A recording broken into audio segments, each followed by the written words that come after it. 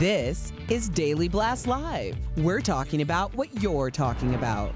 Real, honest, entertaining, live. DBL starts right now. 3, 2. Welcome to DBL. It is Thursday, August 12th. I'm Sam here with Al and Erica. Tori has the day off. Let's get started. Okay, so did you all see this? It was a crazy scene in Tennessee after a school board voted to reinstate a mandatory face mask policy for students. Well, some parents got super angry. Take a look. Will not comply. Will not comply. Will not comply. Will not comply. We know who you are. We know who you are. You can leave freely, but we will find you, and we know who you are. We know who you are. Wow, but on the other side of this, you've got to hear what Arnold Schwarzenegger had to say to all the anti-maskers out there. Take a listen. There is a virus here. It kills people, and the only way we prevent it is to get vaccinated, to wear masks, to do social distancing, washing your hands all the time, and not just to think about, well, my freedom is being kind of disturbed here. No, your freedom. Because with freedom comes obligations and kind of responsibilities. We cannot just say, I have the right to do X, Y, and Z. When you affect other people. Erica, here it is. You look on your social media, you see back and forth arguments, whether you're part of it or not a part of it. You see it on the media, you see it on, it's everywhere. Mm-hmm. How are we ever going to somehow convince the unvaccinated to vaccinate or even have a respectful debate? Do you think that's even possible? No. Long story short, no. It is very alarming to see parents, going so hard for the lack of protection for their children when we all know that children are amongst the increasing number of people who are getting infected with COVID. I don't see the downside here in having added protection for children who aren't able to get the vaccine at this point. I just don't understand why anyone, especially a parent, would want to further expose their child. I mean, speaking of protection, I don't understand why any medical expert would want to go to speak to anybody at this point. You know, we talk about protection for kids, for vaccinated, non-vaccinated, but what about those medical workers? There were police there, and there's an angry mob. They're confronting them saying, we know where you live? I mean, that is a threat of violence. That's not saying I know where you live, I'm going to drop some cookies off later. That is, I'm going to do damage to you and the ones that you love. And the police just stood back and let it happen. And what's going to happen eventually is people that I'm sure they were not being paid to be there will just stop showing up, and we'll just let it run its course. So if that's what we want to do, then that's how we're going to handle it. But we will suffer the consequences as a society. I just didn't know that you could openly threaten people. I can't believe you can do it on the internet. Right. I didn't know you could just be an angry mob just waiting at the back door. Let's have at it. Well, that's exactly what's happening, though, right now. We all feel fatigued. We all feel the vitriol. We all have personal relationships that may have been affected, depending on what your belief system is when it boils down to COVID and wearing a mask and vaccination, because we all take it so personally because it's our health, our loved ones' health, and we all want to get past this pandemic. So I don't know where we go from here. I do know that, you know, my sister being a nurse and knowing that healthcare workers and people like your dad, who has a mortuary, are overrun once again, seeing death in front of their face. I know that a hospital in Mississippi had to open up a whole COVID unit in their parking garage. I think we even have an image of that.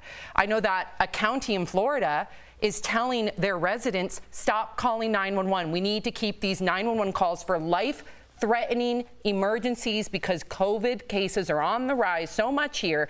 We gotta keep these lines open. That's where we're at. And these two areas that are being overrun in the hospital and their phone lines are being clogged up per COVID patients are two areas where not wearing a mask and not being vaccinated isn't a priority.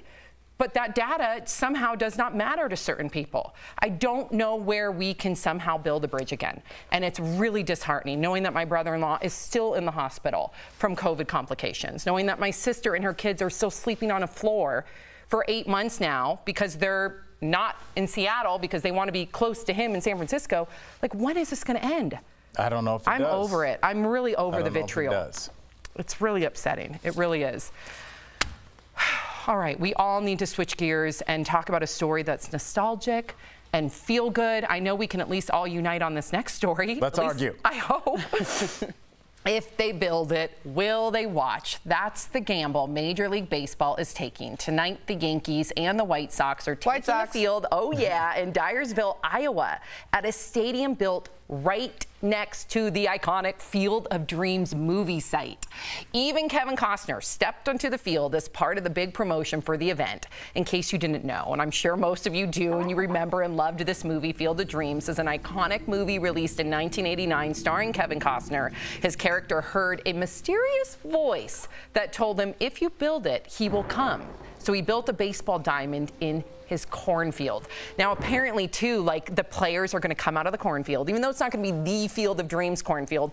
Like, it's a bird's eye view, kind of like a museum. You get to see it. I guess your kids can play in a cornfield. And then when you sit there and watch the game, the players come out of the cornfield. How cool is this? I mean, to us, because we have some context for it. I mean, most of the people will know what this is. This movie was made in 1989. Nobody that's 20 years old knows anything about this. The average viewer for Major League Baseball is 57. Well, I think that's the problem. I think that they need to start to market towards a younger generation because the baseball fans are literally dying out. They're getting older. Dang, Al! Like 57 is the average and you try to kill them off? What are you doing? Baseball used to be the number one sport in this country, and it got older. It got passed by basketball. It got passed by football. I think they need to start marketing to a younger generation, and I don't know if maybe you have some YouTubers do this as well, but the people that know Field of Dreams are going to watch this. No, you know, I think with baseball, the issue is for a lot of people, especially for younger people, is it's a very long and not like necessarily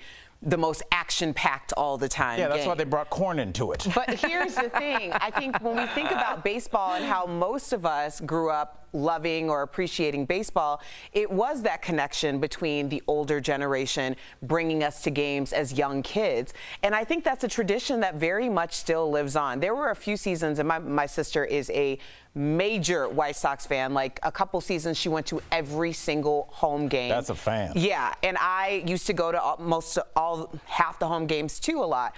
I think that's what you need. You need that crossover. You need that bridge because it's more of a traditional viewership. Totally agree with Erica. Okay, we got to talk about Sam, can you name one Chicago White Sox that's ever played? Babe Ruth. Is that a Yankee? No. You just did next. Is he Sam, the Cubs? Sam, we only got 20 more minutes. Something Jackson. Yeah. Yes. Okay, good. I don't know how you got that. Something Jackson.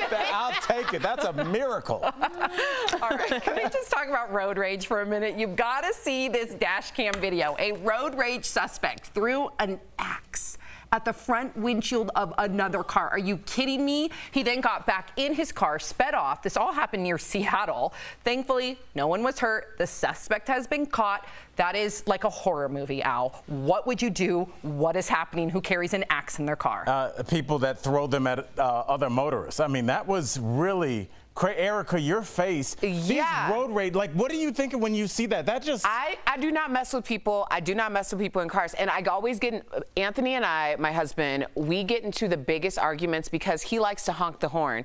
And to me, when you honk a horn, that's like go time. Like, I don't even honk my horn. But apparently in Canada, it's just a polite way of saying, hey, the light's green, so you should go. I'm like, That is these people are crazy. No, do not honk the horn. And we get into it all the time. He'll be like on people's tails, and I'm like, get off their tail. You don't know who you're messing with. Somebody might have an axe in there. You don't. Do not honk the horn. No.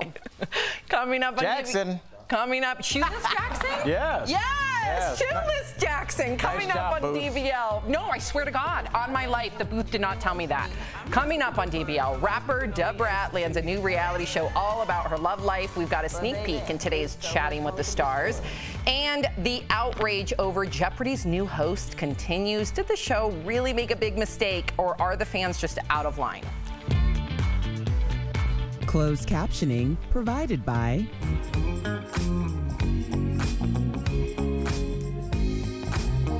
Hi everyone, it's Kelly Natalie Schubert here with the DBL digital team. Thanks for joining us today. Let's continue the conversation. We are still talking about the Field of Dreams game today that's happening. Are you going to be watching, guys? I thought the shots looked really cool. Good. I think it looks really cool, but I am of a certain generation where I grew up going to baseball games. Yeah. And so my attention span is different. Like my kids can barely get through a movie that they suggested to watch because they're on a 3-minute YouTube lifetime cycle. So it's like this game may be 2.5 hours, maybe 3.5. They're like, excuse me? A little long for me. Right, Yeah. I like watching baseball in person, but on TV I can't really watch it. Yeah. I agree.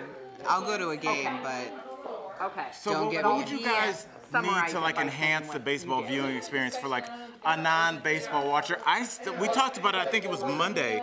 I think it'd be really cool if they showed games on like with different announcers. That might be better. Because they might have different insights. You mean like maybe younger, like more TikTok-y people? Not even that. Maybe just like if 2 of the Real Housewives like just did a couple innings. Well, I'd be in for that. What do they think about what they're watching? I would find that fascinating. Yeah, I think that would be good. And they're sports fans. Like I'm not saying it's baseball, but when you watch the Super Bowl field, it feels like done with 2 of the people that you know. Yeah, definitely. Yeah, Erica, will this what's ever that happen? face? it's like Housewives for baseball. I would really pay to hear you two just break down a quarter of the NBA finals. It's actually and be funny. like, Patty and I LeBron actually looks had like an he's idea. mad about something. Yeah, Like, Patty and I had love an idea that. for a podcast where you watch live games and you try to explain it from a point of view of someone who knows nothing about sports. I love that. Maybe be funny. I think there might be a different aspect, a different element. People could flip back and forth between like the hard-hitting analysis and maybe just like another edge. I like the Real Housewives. Yeah. I still can't believe I pulled Shoeless Joe Jackson How out did of you my do brain. that? And I Just swear came to to you? God on my life, the booth did not tell me. Black Sox. Wasn't that? Close enough. It was the Black Sox. Yeah, they changed their name after the scandal. Okay, so even better, Rob. Even All right, better. guys, let us know. Will you be watching the Field of Dreams game tonight? Bye. Field of Dreams.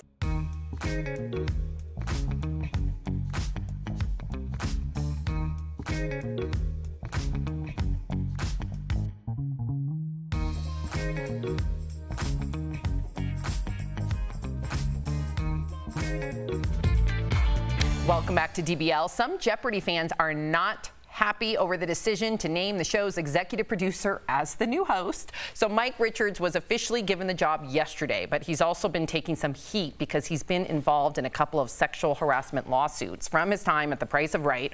Some fans also thought Reading Rainbow Star, Star Trek star LeVar Burton would have been a much better fit. Director Ava DuVernay even tweeted out that in light of the snub, she wants to develop a game show just for LeVar and make it super successful.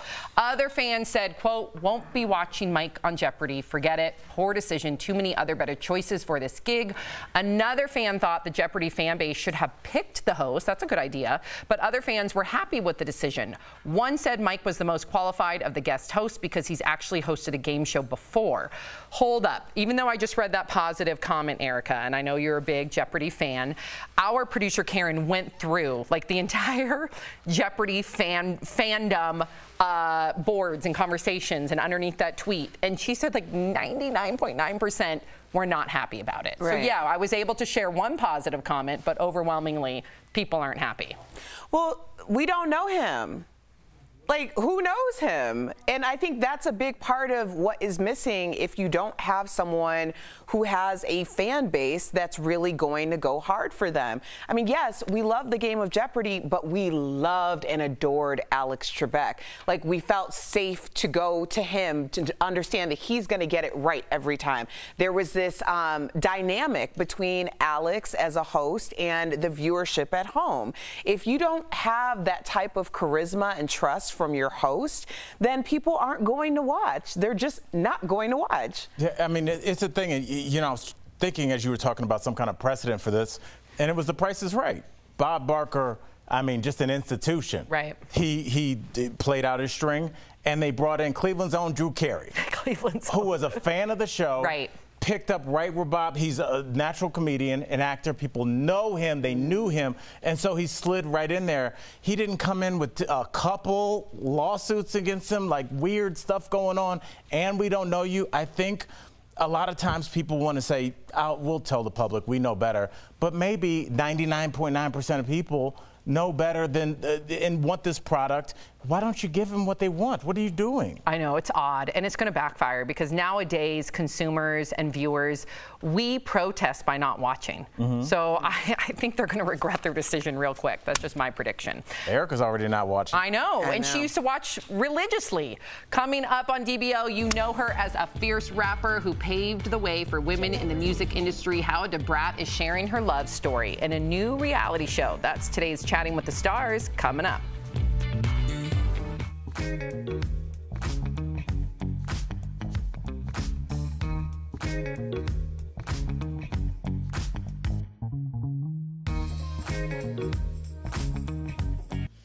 The CDC is updating its advice for pregnant women, saying now they should be vaccinated against the coronavirus. Let's connect the dots. Before now, the Centers for Disease Control had just said that pregnant women were eligible for the vaccines. Now it's recommending pregnant women get the shot. The CDC cited new research that shows vaccines are safe and that there is not an increased risk of miscarriage.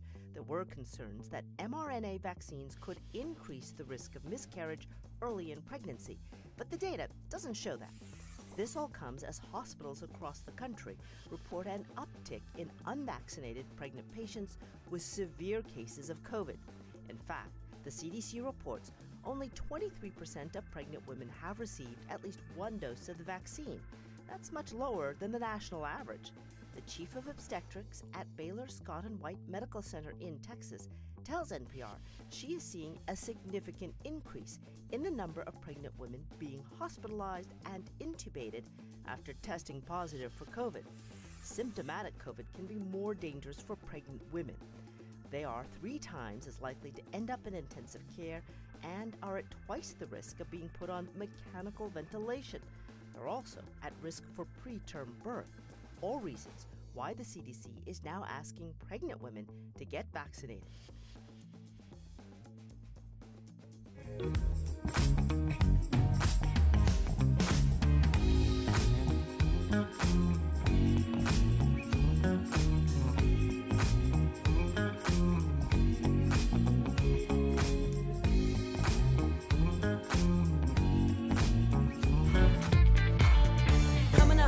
I bet you like Ralph K, and since this ain't no honeymoon, I'm here to stay. And the way we're coming at you, baby, we can't miss. There's a new tag team in town. Who that is? Hey, Chicago's own. She is the first female rapper to ever go platinum, and she also joins a short list of MCs who are out and proud. Now DeBrat is sharing her love in a new reality show. That's in today's Chatting with the Stars. I don't give a anymore. If I'm happy, that's what matters. I'm DeBrat. I'm out the closet, living out loud with my baby because I love Judy. Judy loves me. I'm Jessica Dupart. A lot of people know me as Judy. I am the owner of Kaleidoscope Hair Products. There they are, DeBrat and Judy. Thank you so much for joining us. So we are so excited about Brat Loves Judy, and we're going to get to that in a bit. But also, I wanted to wish you a congratulations on finding love. We often debate on our show if love at first sight is a real thing. Did you guys experience that? I don't think we can say that. I don't think we did. I think we fell in love with each other after being around each other. I do believe it's a real thing for some people, but that's not how it was with us. Well, Brat, you know, I've followed your career for most of your career. I'm a Chicago girl myself. So you've been always... Yes, sis. Okay. Well, you know, you've been very private about your love life. How did you decide to come out publicly, and why did you decide to come out publicly last year? Because I met someone who made me feel fearless. She has lived her life out loud, and I just felt like at this point I'm so grown, and my journey has been so strong that I have built a coat of armor against anything that anybody has to say about me. I've been getting talked about for years, and I'm just like, you know what? I'm happy. I want to be happy, and I want to hold her hand in public. I want to kiss her in public.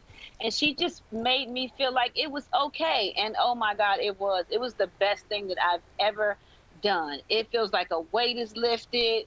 I just feel free. That is beautiful. And your new reality show, Brat Loves Judy, is about to premiere. You ready? But baby, it's so much more to this story. So I want to ask the both of you, because you might have different answers. What's the most surprising thing, both Brat and Judy, that people are going to learn about your relationship? That we don't necessarily have specific roles in a relationship. We both cook. We both do equal amounts of things, you know, like, well, she don't take the garbage out. I do. I like being real domesticated, which people would be surprised about. I like washing clothes. I love cleaning up. I love cooking. It's a very equal partnership. Before you go, can you tell us anything about the surprise engagement? Oh.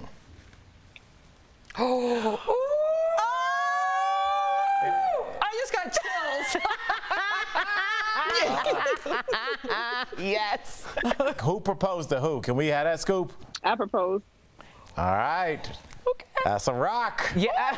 It got real chilly in here. Judy, good job. Okay, so to our reviewers, to Brat and Jessica, Judy Depart, we are so grateful for having you guys on. Thank you for your transparency. But DBL Nation, you got to make sure to tune in to Brat Loves Judy on WeTV. Hold that ring up one more time. Yeah, hold it up. Nope, you got to watch the show. Thank you. We'll be right back. Appreciate Bye. you guys. Thank you so much. Thank you. Promotional consideration is brought to you by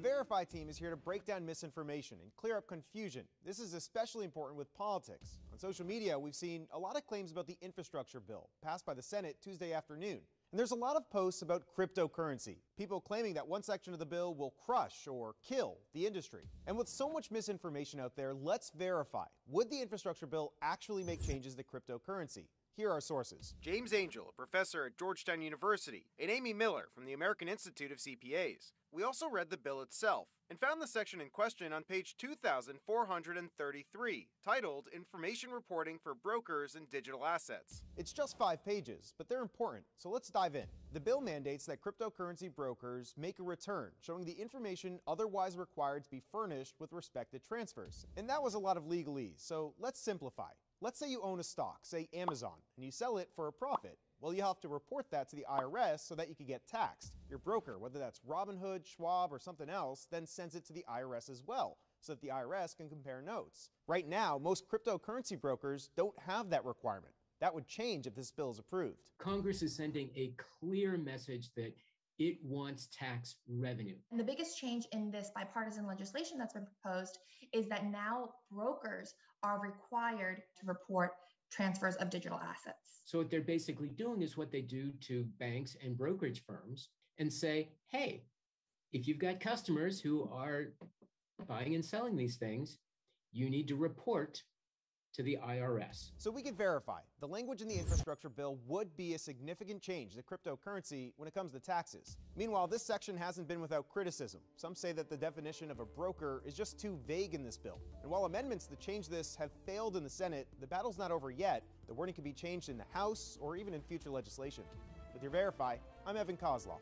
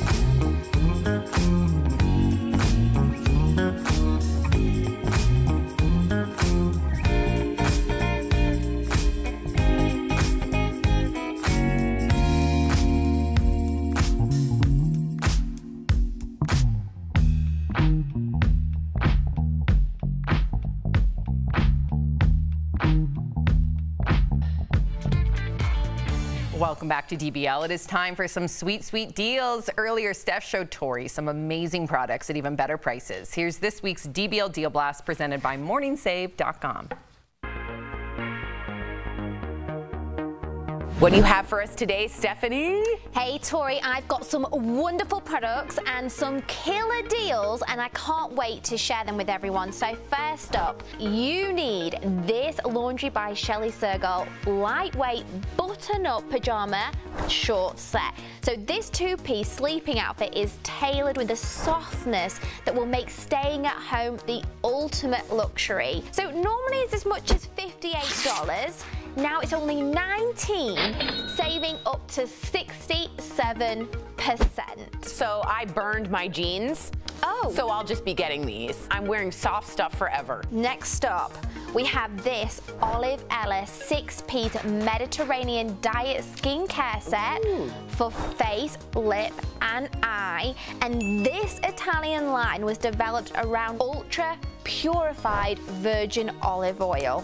Normally it's as much as $75, but right now we've got all of this for only $24, saving 68%. Roll me some lip savings on that one. Love it. Now, Tori, let's cut right to the chase with this Life Pro Waver Mini Press Vibration Plate Exercise Machine. The full body vibrations can boost your metabolism and burn fat. Normally, it's as much as $240, but we've got it for only $119, saving our DBL viewers 50%. Half off. I know, isn't that incredible? And then last but not least, I also love this, the Pogo Cam wearable HD camera. This tiny little camera, it just attaches magnetically to your glasses or sunglasses. Now normally this is as much as $99, but we've got it for $15.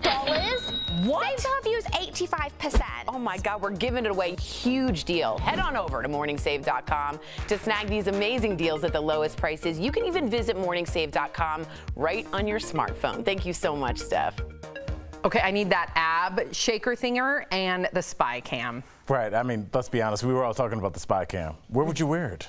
I don't know, but I think it's really cool to just have it on my glasses. What about the people around you? I don't think... You think people would notice it? Yeah, Sam, it's a camera hanging off your glasses. I think in today's climate, it's probably not a bad idea to just walk around with the camera on at all times. Like, geez. I thought Google was coming up with that Google Glass where you could kind of have that. I remember that. Remember? Yeah, they never really, they were like testing it, but the they prototype didn't quite work out. Right. There you go, Sam. You're welcome out there.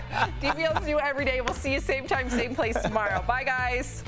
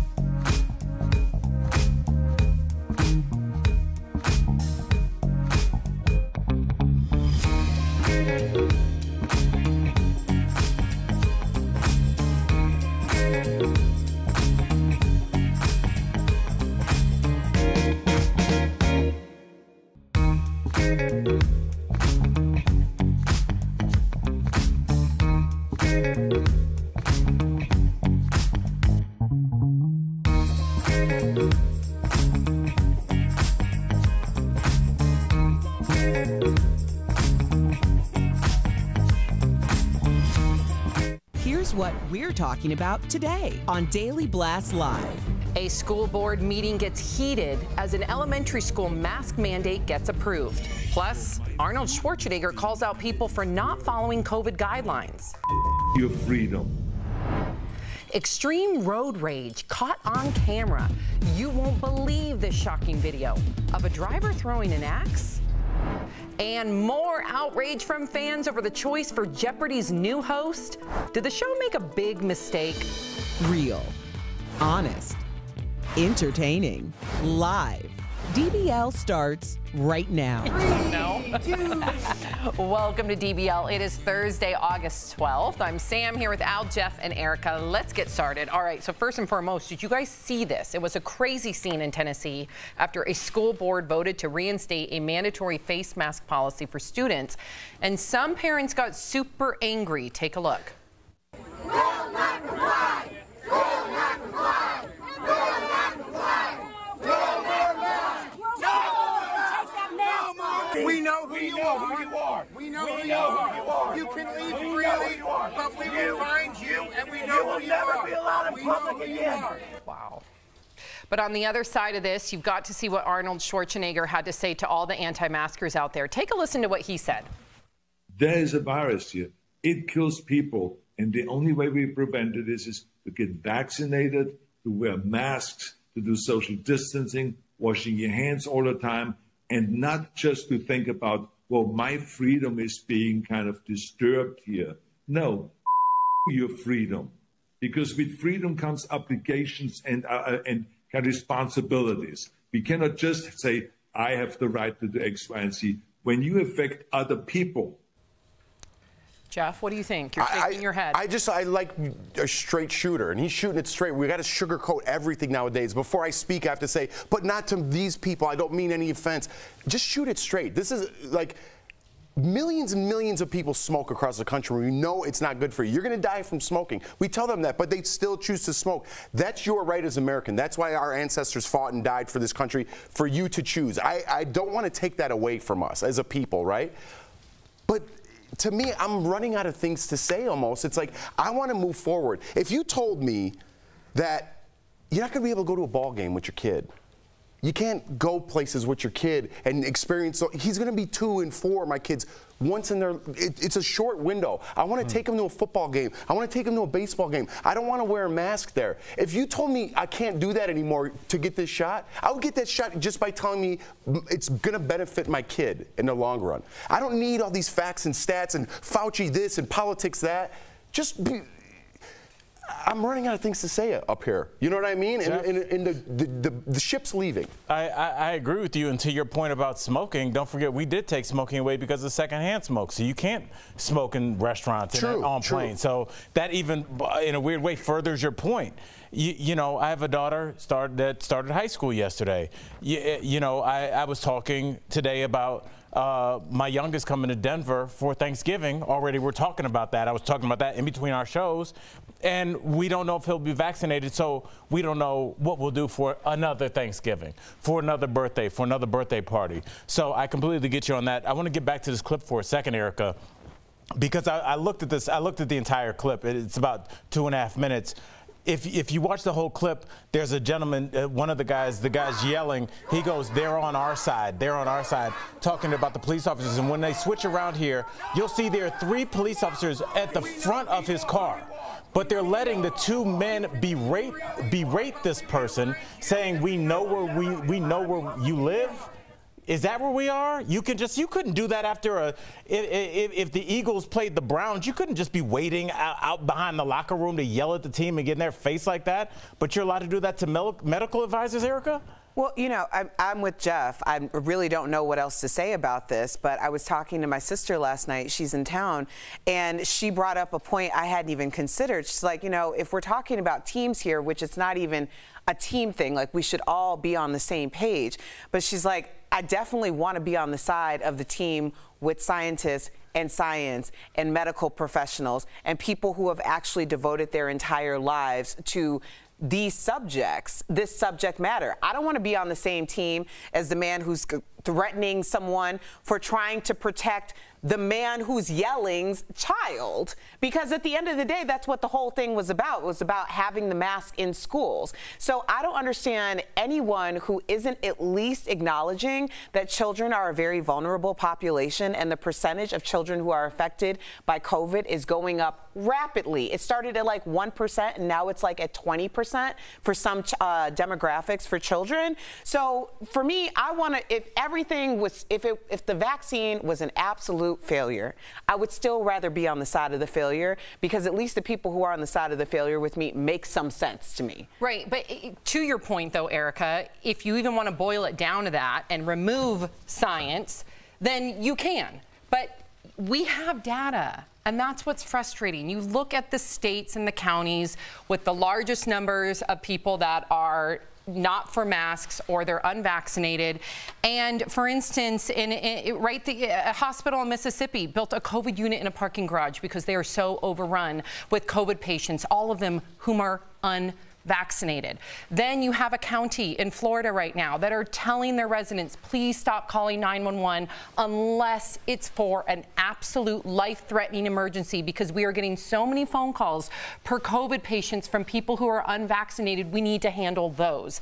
So you would think that would be enough data. I'm just sick of the vitriol. Like, did this happen to our parents and grandparents when like the polio vaccine was being rolled out? Did you have people fighting? Like, I have people writing me hate speech if I even mention, like yesterday I posted an article, God forbid, about healthcare workers and how they're so overrun right now, my sister being a nurse.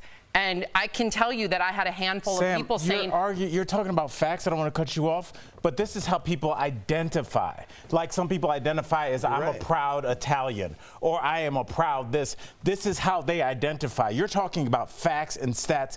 This is who they see themselves to be. And when you speak about anything other than that, they see it as an attack, like an attack on their family. So that is the vitriol that you're feeling. What if I'm looking out for your family? That's not, if you're not on their side, you're an enemy. I'm sick of it. I'm sick of having, to Jeff's point, an 18-month-old who's never been to, like, anything.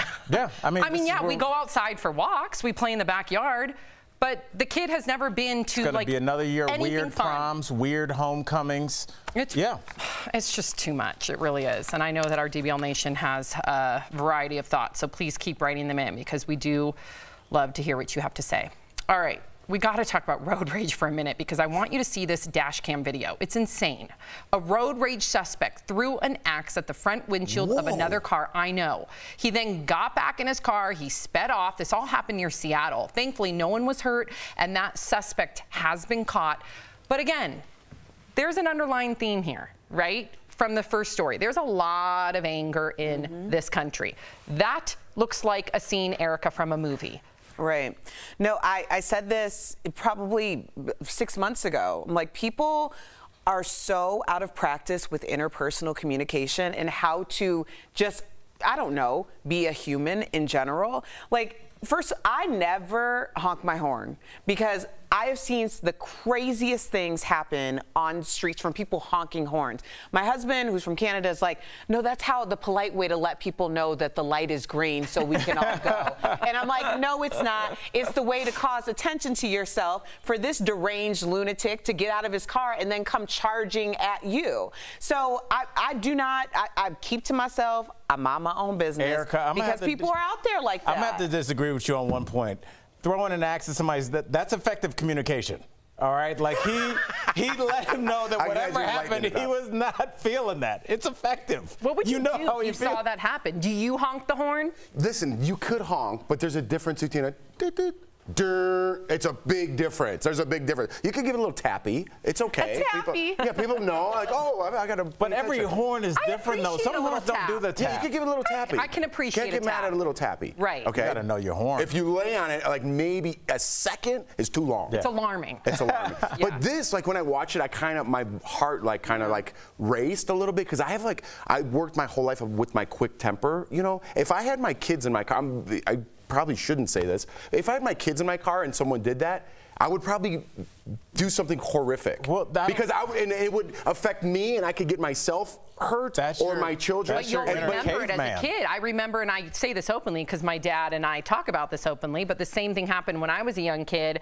And I remember being in the back seat, because I don't think I was tall enough to be in the front seat, where somebody was driving so belligerently. They cut my dad off. My dad had to swerve. And he was so angry at that individual that he told the person to pull over, and whatever happened. But it did affect me. And I think you have to remember that even if you're trying to protect your kid will be in the back seat, like, horrified. But my thing is, I can't control, like, if someone did that and my kids were in the car, like right now my blood is racing, I'd be in jail. Yeah, I mean, and I'd be the one in jail because he threw an axe at my car. I can't respond to that same story. I was going to say my dad got in an argument with a Subway employee one time because they scraped, you know, the little scraper where they put the bread scrapings? My sandwich fell in there, and the guy tried to pull it out and keep. Oh, like Subway, the sandwich. The sandwich place, yeah, and it was not good. Wait, what happened? He, like, you know, like when they cut your bread, like there's a little runoff and they scrape it in the scraper. My bread went in the little trough part, my food, and my dad like saw it and addressed it, and the guy was like, oh no, it didn't, and then that just. But I remember being a little kid and being like, please stop yelling. I know, you know, but it was bad. You don't. I mean, it wasn't a side of the highway fisticuffs, but whatevs. Wow, we should have led with that story. then whittle it down to the axe story. My dad's amazing. I love you, Dad. Coming up on DBL, a slice of cake from Prince Charles and Diana's wedding gets sold at an auction. Wait until you hear for how much. And you know her as a fierce rapper who paved the way for women in the music industry. Now Debra is sharing her love in a new reality show. That's today's Chatting with the Stars.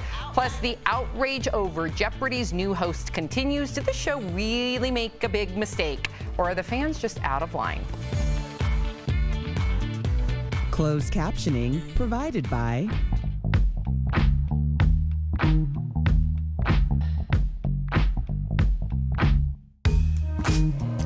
Hi, DBL Nation. It's Kelly Schubert here with the DBL digital team. Let's continue the conversation with our host. But it's stuck in my mind. Sam, I had that same situation, same exact thing. He was in the car with my dad, and I remember him yelling at this man.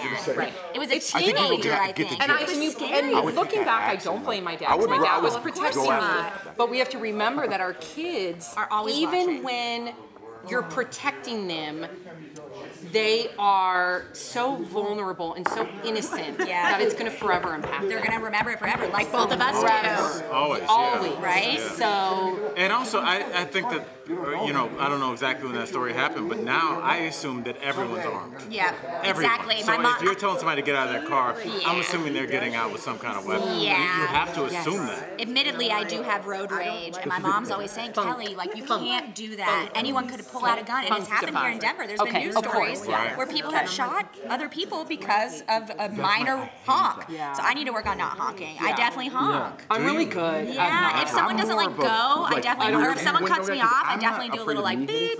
It's funny, my like car time is like my me time. Oh, that makes sense. Because I'm away from the kids, so I'm just like, yeah, you're just like, whatever. Yeah, that makes sense though. Yeah, that makes sense. It's kind of like the way that you have to live your life. You have to find yourself, your own little oasis. Yeah. And sometimes that 20 minutes is just like your time. Yep. If somebody sits in the, you know, misses the light and you miss the left turn, you're like, it's okay. You gotta, because I know if we got out of the car, nothing good is going to happen. Right. And potentially something life-altering is going to happen. And it probably, worst case scenario, you're in court. I always think to myself, this is maybe supposed to happen. Like me having 10-minute delay in traffic. You're right. Could the universe did that for a reason. Me from getting in a car accident. I ain't talking about no 10-minute delay. I'll wait one light.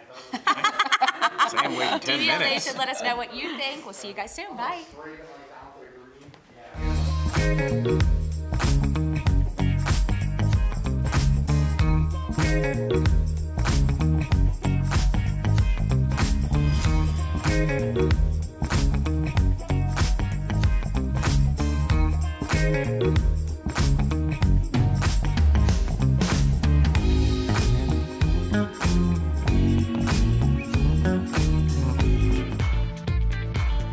Welcome back to DBL. Some Jeopardy fans are not happy over the decision to name the show's executive producer as the new host. Mike Richards was officially given the job yesterday, but he's also been taking some heat because he's been involved in a couple of sexual harassment lawsuits from his time at The Price is Right. And some fans also thought that Reading Rainbow and Star Trek star LeVar Burton would have been a much better fit. Director Ava DuVernay even tweeted out that in light of the snub, she wants to develop a game show just for LeVar. I hope she does. Other fans said, quote, won't be watching Mike on Jeopardy. Forget it. Poor decision. Too many other better choices for this gig. Another fan thought the Jeopardy fan base should have picked the host. That would have been a great, interesting choice. But other fans were happy with the decision. One said Mike was the most qualified of the guest hosts because he's actually hosted a game show before. I don't even know what game show he hosted. Yeah. But take that comment lightly because our producer, Karen, who produced this segment, went through like the whole like Jeopardy fandom to see what their thoughts were. And she said 99.9% of their thoughts were they were not happy with this decision. There was negative comments on the internet? And understandably so. You know, on one school of thought, because I've thought about this on both sides, and it does kind of make sense to have someone who doesn't have as strong of a fan base, isn't as big of a celebrity, so that he doesn't overshadow the show. However, the way that Jeopardy posed it was that they were auditioning all of these big name talents to possibly replace Alex Trebek, when really it appears that they were already going to use Mike and just put him in anyway. So if they were going to do that, then that whole game of like getting more eyeballs on the show is really backfiring right now, because now people felt like they had a part in finding the replacement and they feel duped and they're putting this guy in anyway. So I think it was just a major publicity misstep. First of all, the internet aren't showrunners. They have nothing to do with television in general. They know nothing about the business. However, a lot of networks and things are listening to these mob of crazy people and listening and making choices based on their decision. They have to make the best choice for the show. Alex Trebek himself said, I am not this show. The contestants are this show. It's not about me. Nobody's going to fill Alex Trebek's shoes. Nobody. No matter who you pick, there's going to be outrage. But the time of having angry mobs run networks and big corporations needs to come to an end. Can't there be an in-between where you have some You really... mean just pick Fred Savage? That would have been great. Well, I think but devout fans, why not having devout fans have They took a celebrity, they took Drew Carey. Did you write into the show? Absolutely. Devout fans? No. Did you write? You're a devout fan. Did you write into the show? Well, no, but I've talked about it on national TV. But you're not mentally insane, and you don't write into shows because you don't like the way they're running things. Right. Yeah, but it's gonna hit them where it hurts, because are you gonna watch? No. People always say that. They're going to watch. I'm honestly not going to watch. I'm not going to watch. I have been. All right, burn it down. I've been wavering ever since Alex Trebek passed away, and I don't find this to be like a great choice. If LeVar was the host, would you watch? I would have watched. I mean, Reading Rainbow, the man was the fabric of my literacy. Coming up on DBL, today's Chatting with the Stars is getting funkified. Do you all remember that Debrat song? We're talking to the rapper all about her new reality show coming up next.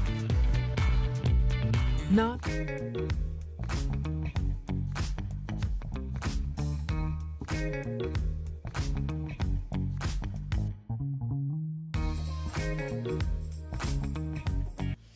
The CDC is updating its advice for pregnant women, saying now they should be vaccinated against the coronavirus. Let's connect the dots. Before now, the Centers for Disease Control had just said that pregnant women were eligible for the vaccines. Now it's recommending pregnant women get the shot. The CDC cited new research that shows vaccines are safe and that there is not an increased risk of miscarriage. There were concerns that mRNA vaccines could increase the risk of miscarriage early in pregnancy, but the data doesn't show that. This all comes as hospitals across the country report an uptick in unvaccinated pregnant patients with severe cases of COVID. In fact, the CDC reports only 23% of pregnant women have received at least one dose of the vaccine. That's much lower than the national average. The chief of obstetrics at Baylor Scott & White Medical Center in Texas tells NPR she is seeing a significant increase in the number of pregnant women being hospitalized and intubated after testing positive for COVID. Symptomatic COVID can be more dangerous for pregnant women. They are 3 times as likely to end up in intensive care and are at twice the risk of being put on mechanical ventilation. They're also at risk for preterm birth. All reasons why the CDC is now asking pregnant women to get vaccinated.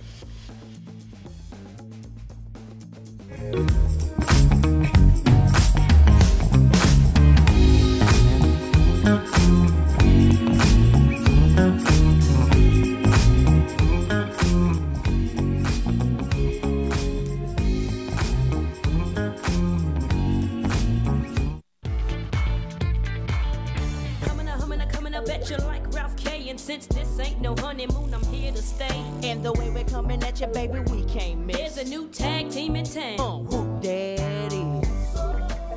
Hey, Chicago's own. She is the first female rapper to ever go platinum, and she also joins a short list of MCs who are out and proud. Now Debrat is sharing her love in a new reality show. That's in today's Chatting with the Stars. I don't give a anymore. If I'm happy, that's what matters. I'm Debrat. I'm out the closet, living out loud with my baby because I love Judy. Judy loves me. I'm Jessica Dupart. A lot of people know me as Judy. I am the owner of Kaleidoscope Hair Products. There they are, Debrat and Judy. Thank you so much for joining us. So we are so excited about Brat Loves Judy, and we're going to get to that in a bit. But also, I wanted to wish you a congratulations on finding love. We often debate on our show if love at first sight is a real thing. Did you guys experience that? I don't think we can say that. I don't think we did. I think we fell in love with each other after being around each other. I do believe it's a real thing for some people, but that's not how it was with us. Well, Brat, you know, I've followed your career for most of your career. I'm a Chicago girl myself. So you've been always... Yes. Yes, sis. Okay. Well, you know, you've been very private about your love life. How did you decide to come out publicly, and why did you decide to come out publicly last year? Because I met someone who made me feel fearless. She has lived her life out loud, and I just felt like at this point I'm so grown, and my journey has been so strong that I have built a coat of armor against anything that anybody has to say about me. I've been getting talked about for years, and I'm just like, you know what? I'm happy. I want to be happy, and I want to hold her hand in public. I want to kiss her in public. And she just made me feel like it was okay. And oh my God, it was. It was the best thing that I've ever done. It feels like a weight is lifted. I just feel free. That is beautiful. And your new reality show, Brat Loves Judy, is about to premiere. You ready?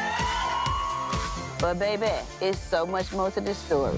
So I want to ask the both of you, because you might have different answers. What's the most surprising thing, both Brat and Judy, that people are going to learn about your relationship? That we don't necessarily have specific roles in a relationship. We both cook. We both do equal amounts of things, you know, like, well, she don't take the garbage out. I do. I like being real domesticated, which people would be surprised about. I like washing clothes. I love cleaning up. I love cooking. It's a very equal partnership. Before you go, can you tell us anything about the surprise engagement? Oh.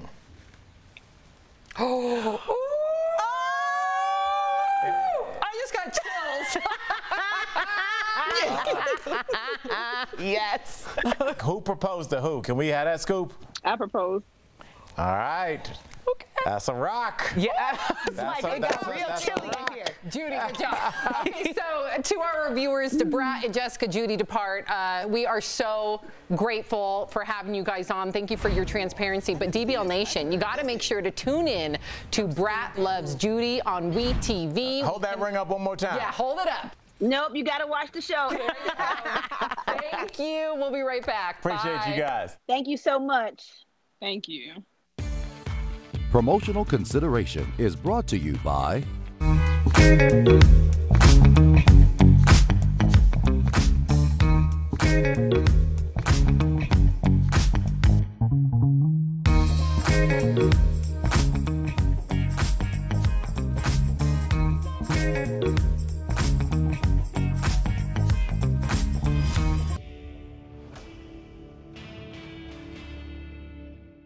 Verify team is here to break down misinformation and clear up confusion. This is especially important with politics. On social media, we've seen a lot of claims about the infrastructure bill passed by the Senate Tuesday afternoon. And there's a lot of posts about cryptocurrency, people claiming that one section of the bill will crush or kill the industry. And with so much misinformation out there, let's verify. Would the infrastructure bill actually make changes to cryptocurrency? Here are sources. James Angel, a professor at Georgetown University, and Amy Miller from the American Institute of CPAs. We also read the bill itself and found the section in question on page 2433, titled Information Reporting for Brokers and Digital Assets. It's just 5 pages, but they're important, so let's dive in. The bill mandates that cryptocurrency brokers make a return showing the information otherwise required to be furnished with respect to transfers. And that was a lot of legalese, so let's simplify. Let's say you own a stock, say Amazon, and you sell it for a profit. Well, you have to report that to the IRS so that you can get taxed. Your broker, whether that's Robinhood, Schwab, or something else, then sends it to the IRS as well, so that the IRS can compare notes. Right now, most cryptocurrency brokers don't have that requirement. That would change if this bill is approved. Congress is sending a clear message that it wants tax revenue. And the biggest change in this bipartisan legislation that's been proposed is that now brokers are required to report transfers of digital assets. So what they're basically doing is what they do to banks and brokerage firms and say, hey, if you've got customers who are buying and selling these things, you need to report to the IRS. So we can verify the language in the infrastructure bill would be a significant change to cryptocurrency when it comes to taxes. Meanwhile, this section hasn't been without criticism. Some say that the definition of a broker is just too vague in this bill. And while amendments to change this have failed in the Senate, the battle's not over yet. The wording can be changed in the House or even in future legislation. With your Verify, I'm Evan Kozloff.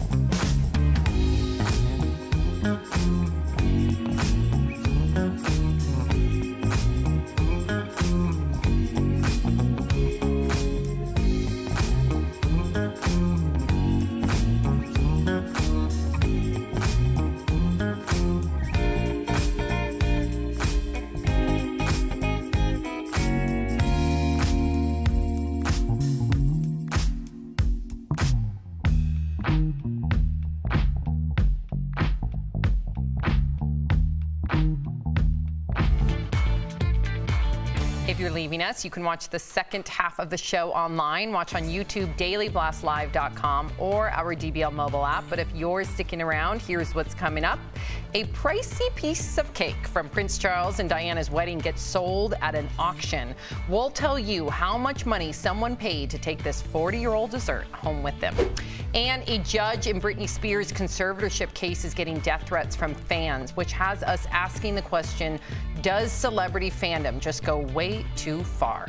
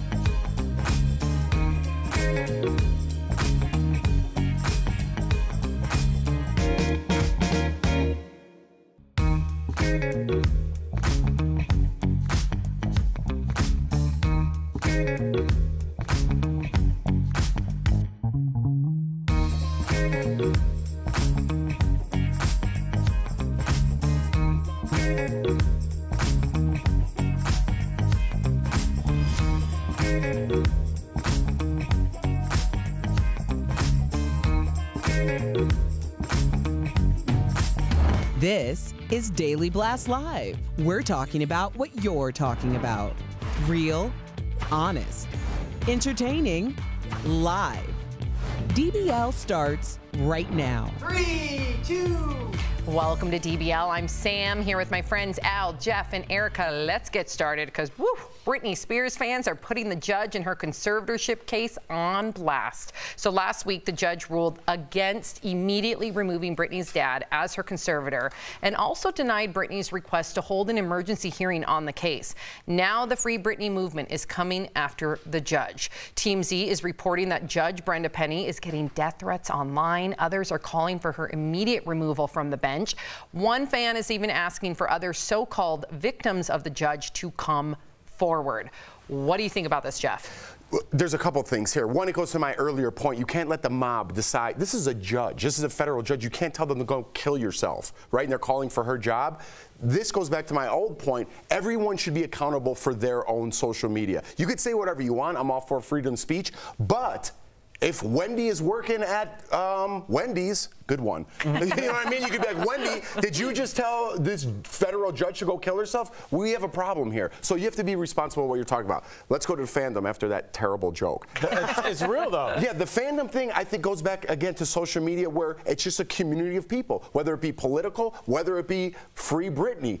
If you're socially awkward for whatever reason, you could find a friend online. Wow, I have a friend. Now I have 5 friends. Now I have a community of people that are agreeing with everything I say. And then that's where it gets a little dangerous because then you build yourself socially to the top of that, and that's when it gets extreme. Right. Well, sometimes, you know, community friends are just that. It's a book club, and it stays like that for 20 years.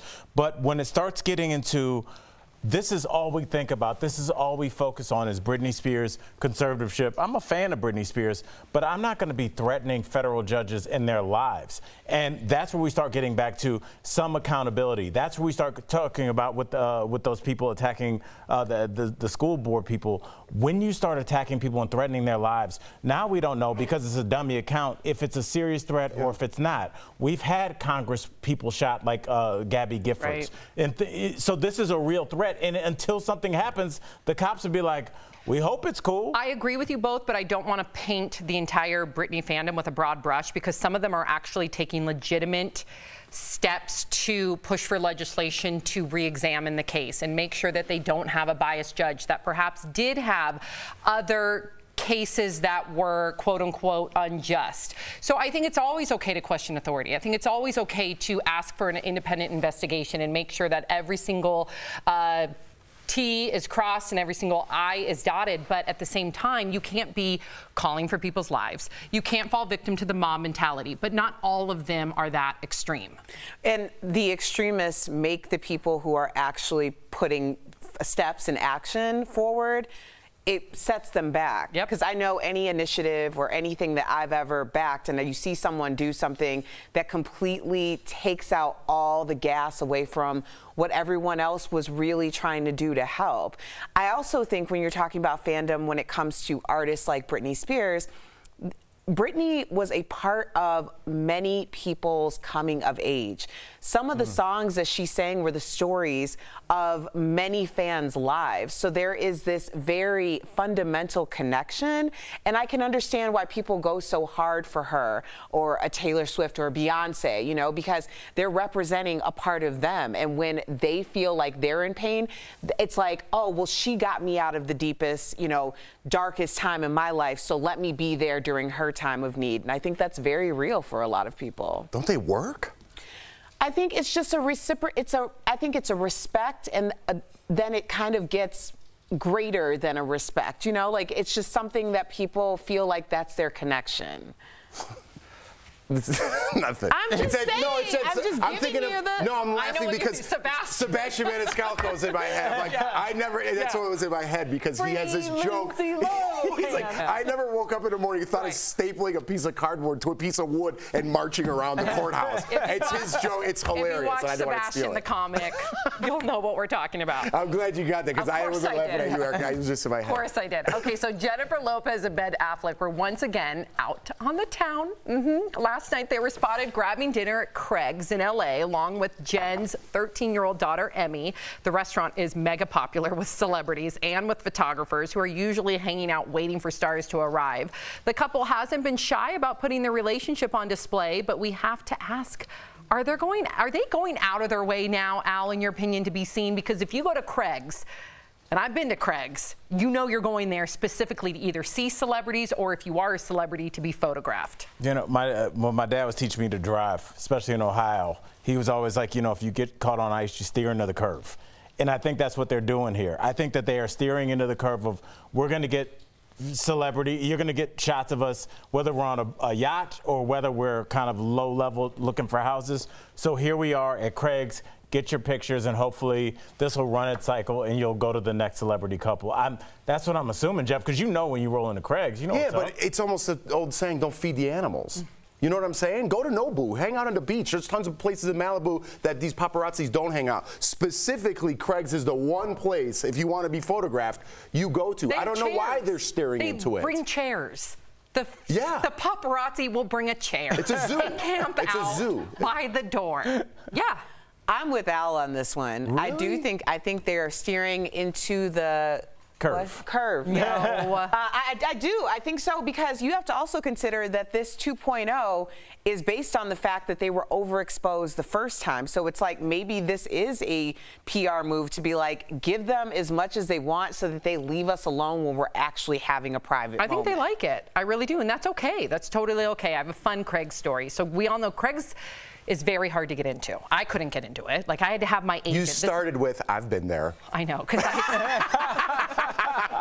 but I have a good Craig story. So, like, I really wanted to go because I wanted to see some celebs, whatever. So, like, I could not get a reservation. This is going to sound Hollywood, but I had my agent call. He got a reservation. I had to, like, go on. This doesn't sound Hollywood at all. No, it's good. Trust. So I'm, like, so excited that the agent gets us in. Mark and I sit down for dinner. We're, like, looking for celebrities.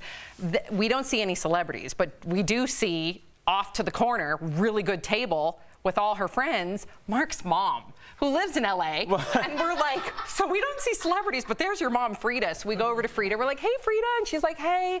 We're like, oh, you go to Craig's? She's like, yeah, we always go to Craig's. And we're like, we could have just asked Mark's mom to get us a reservation. So she's the cool one. Well, you saw somebody you knew. I guess. There you go. We did see Matt Damon there that night. That was cool. And Mark's mom went up to him and got a picture. Who does that? Well, apparently Frida is VIP there. I know. So she can go to whoever she wants. I was really impressed with Mark's mom that day. I always am, but that night especially. Okay, it was the wedding of the century. Now a slice of Charles and Di's wedding cake. Are you ready for this? It's been sold at an auction. And it cost more than $2,000. Not the cake, just the little slice. So here's a look at the cake, okay? There it is. It has a marzipan base. How do we know that's cake? Because that's their cake. There's like it looks like a patch that would be on a jean jacket. Like, it does have a design, yes, and it does have the, to Al's point, it does have a design of royal coat of arms. So the slice was given to a royal staffer back in the day. Wow, who preserved it with a cling wrap. But the auctioneer gave a slice of advice to the new owner: do not eat it. Did you guys, anybody save a piece of your wedding cake for the first year that you're supposed to, and you eat it at your 1-year anniversary? Yeah, we did. We saved it. What do you think? But we had our own like little cake because we didn't have a big wedding, but we saved a little piece of it for yeah. And you wait a year and then you eat it on your anniversary.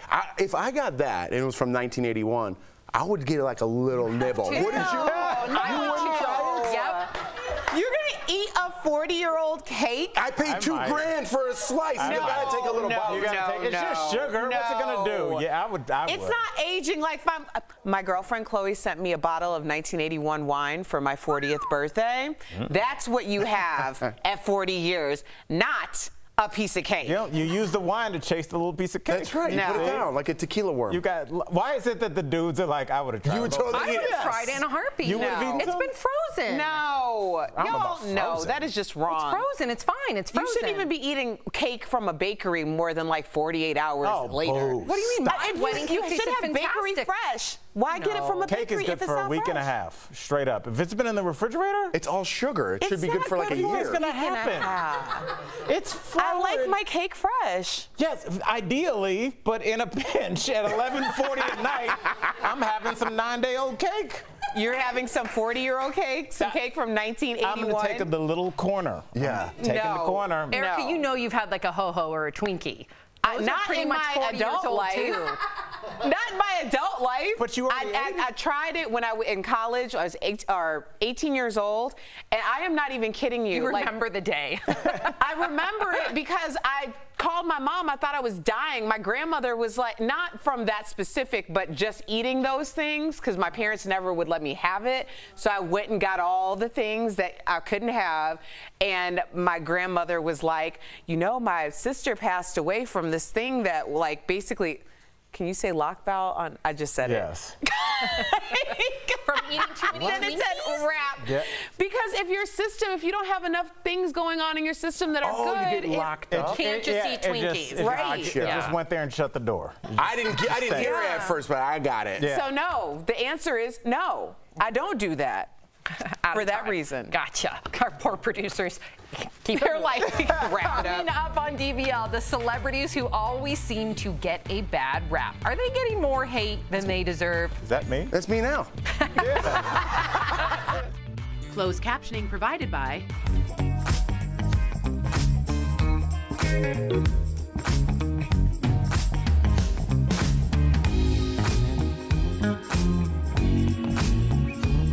You know what? Easily. It might be. Doesn't matter. It's It Princess might be Di's like cake. gigantic. So we're talking about why it's only $2,000. I know that's a lot of money, but maybe it was a huge cake. It doesn't matter. It's I think- Princess I think Di's that- cake. But it depends on how many pieces are still left. Yeah. Like it Oh, depends that's on the true. exclusivity of it. That's true. So I don't know or it how. could be a bunch of pieces frozen somewhere. Stop saying frozen. No one froze it in Oh, what do you 1980. mean? I don't know. It was like in a I think they box. aired. Of course it it's had to be frozen. Dried out. Oh, dried Yeah. out maybe? It's not air sealed. It's in cling wrap. What do you think? That's It's in not a air sealed. cryogenic That's saran chamber? wrap. What was that movie with Wesley Snipes? No, it wasn't with Wesley Snipes. Yeah, and he had the It blonde was- hair. Oh, And what about Sylvester Stallone. Demolition Man with Yeah. Stallone. What about when Yeah. Mel Gibson was in That a was a block good of one. ice? What was I the bet if one you with watch Mel it now, Gibson you in a would block think of That ice? was not a movie. Mel Gibson? Yeah, where She's Mel making Gibson was that a up. block of ice. Encino Man No, with I know Brendan Encino Fraser. Are you thinking of Star Wars? No, there's He one was in a block of ice. Mel Gibson was definitely frozen. That was a Rob, don't No. be this. Raiders of the Lost No, Ark. that was Star Wars, dude. Nope, Mel Gibson was frozen. Mel Gibson Star was Wars. You frozen got the at right one guy, point. wrong movie. No, Harrison Ford in Star Wars. Gibson. He's frozen. He wasn't frozen though. That was like some kind of stuff. Here it is, when Mel Gibson was frozen in time, forever young. Oh, no one saw that movie. I That did. doesn't It's J.J. Abrams. When was Yeah. that? When was that a movie? And Elijah Wood. He was frozen in time. What was that about? He was frozen in time. I mean, but what was the storyline? You don't know. You just saw him frozen. You're like, I'm good I just remember him here. being frozen. I just remember him being frozen and then coming back But to there have life. been way more famous Frozen movie characters. Mel Gibson was Star Wars.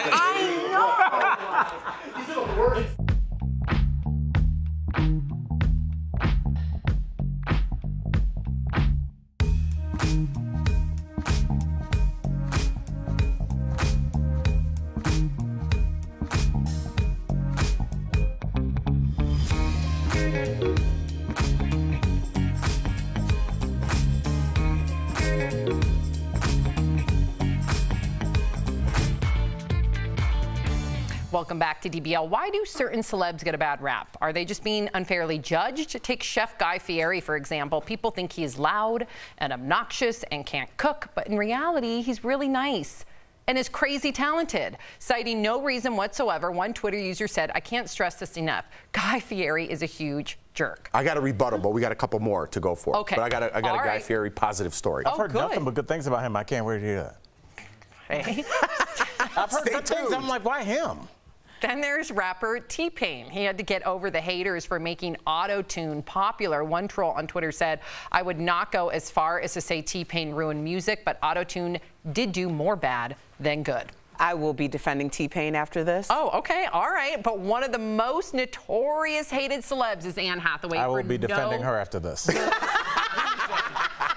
Rumor has it no one in Hollywood wants to work with her, and some say she's too perfect. This tweet pretty much sums up the reason for the hate. I feel like Anne Hathaway is one of those who claim to be too nice. Oh, I'll defend Anne. You start. Okay. I thought I was defending him. No, so I met Guy Fieri in person one time backstage, and I didn't know him, but he had nothing but nice things to say. He treated me like we were friends. I'm like, does he know me? Maybe he knew you. I don't think he knew me, but he's like, hey, man, you're exactly where you're supposed to be. Keep climbing the ladder in life, and you're going to keep growing. He's like, you're doing what you're supposed to. Like, out of nowhere. I'm like, what a great guy. I just happened to be talking to him, and I was like, hey, man, I love your stuff. And he gave me, like, positive advice, and then just, like, disappeared. Like, I think he magically poofed away. But, yeah, he's a great guy. I'm coming in for T-Pain. Because T-Pain not only offered to buy us a drink, okay?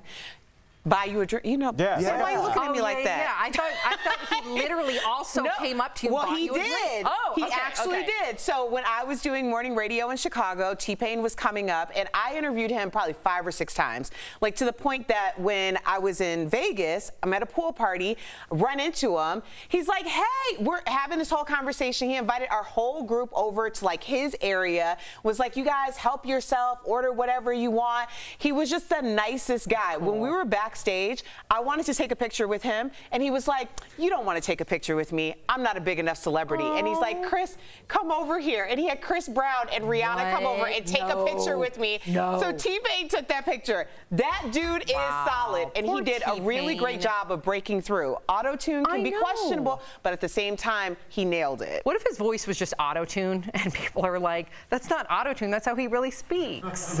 It's not how he really speaks. He's a good singer. I know. He is a good singer. Yeah, he was a Masked Singer.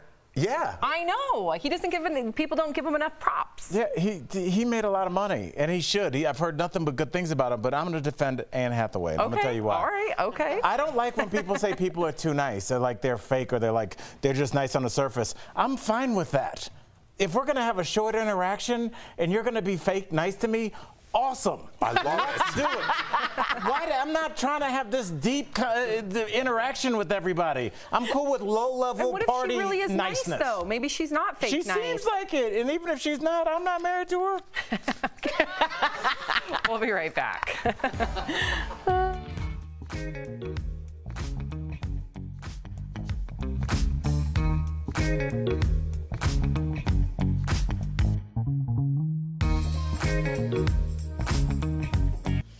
The CDC is updating its advice for pregnant women, saying now they should be vaccinated against the coronavirus. Let's connect the dots. Before now, the Centers for Disease Control had just said that pregnant women were eligible for the vaccines. Now it's recommending pregnant women get the shot. The CDC cited new research that shows vaccines are safe and that there is not an increased risk of miscarriage. There were concerns that mRNA vaccines could increase the risk of miscarriage early in pregnancy, but the data doesn't show that. This all comes as hospitals across the country report an uptick in unvaccinated pregnant patients with severe cases of COVID. In fact, the CDC reports only 23% of pregnant women have received at least one dose of the vaccine. That's much lower than the national average. The chief of obstetrics at Baylor Scott & White Medical Center in Texas tells NPR she is seeing a significant increase in the number of pregnant women being hospitalized and intubated after testing positive for COVID. Symptomatic COVID can be more dangerous for pregnant women. They are 3 times as likely to end up in intensive care and are at twice the risk of being put on mechanical ventilation. They're also at risk for preterm birth. All reasons why the CDC is now asking pregnant women to get vaccinated.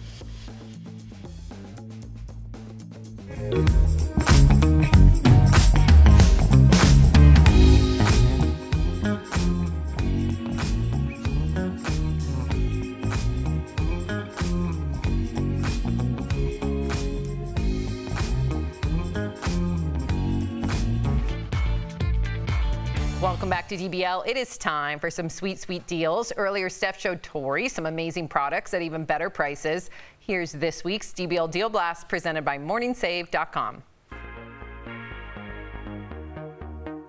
What do you have for us today, Stephanie? Hey, Tori, I've got some wonderful products and some killer deals, and I can't wait to share them with everyone. So first up, let's be honest, even though we can leave the house now, sometimes it's nice just to stay comfortable at home.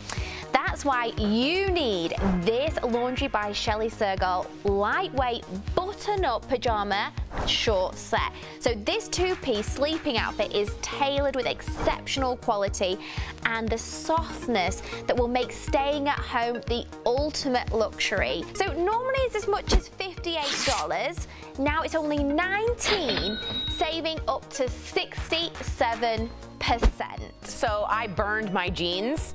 Oh. So I'll just be getting these. I think that's a great idea. I don't want to wear them ever again. I don't care, pandemic or not, I'm wearing soft stuff forever. These are so comfortable. They're going to be chic. So if like the postman comes to the door, you get a delivery. Hey. You're going to look so cute and you're going to be so comfy. That's all and I love pink. Yeah. So I'm all in for this pink set. It's gorgeous. It's all yours. Next up, we have this Olive Ella 6-piece Mediterranean diet skincare set for face, lip, and eye. And this Italian line was developed around one main ingredient: ultra purified virgin olive oil.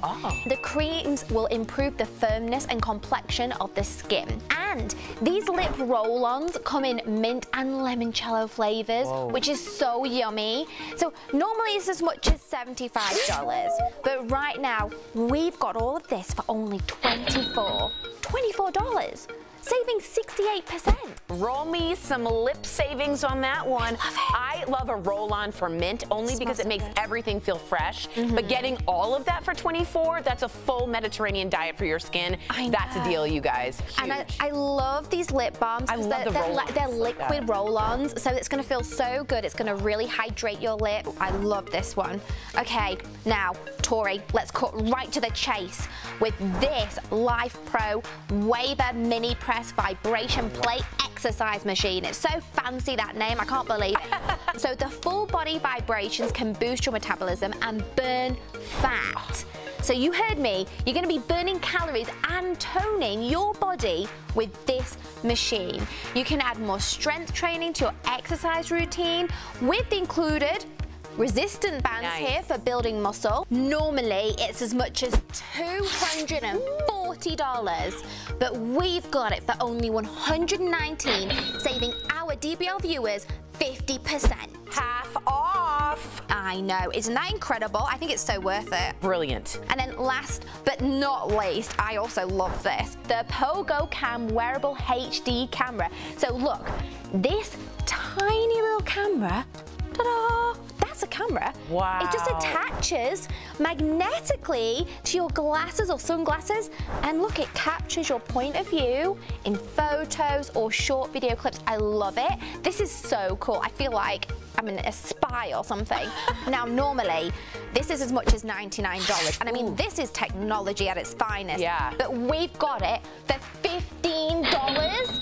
What? Saves our viewers 85%. Oh my God, we're giving it away. Y'all, if you go to a family reunion and you want to record that whole reunion in your point of view, or if someone you can't be with during COVID and you want to show them that, something like that, this is such a good gift for $15. Huge deal. Great idea. Head on over to MorningSave.com to snag these amazing deals at the lowest prices. You can even visit MorningSave.com right on your smartphone. Thank you so much, Steph. We'll be right back. Promotional consideration is brought to you by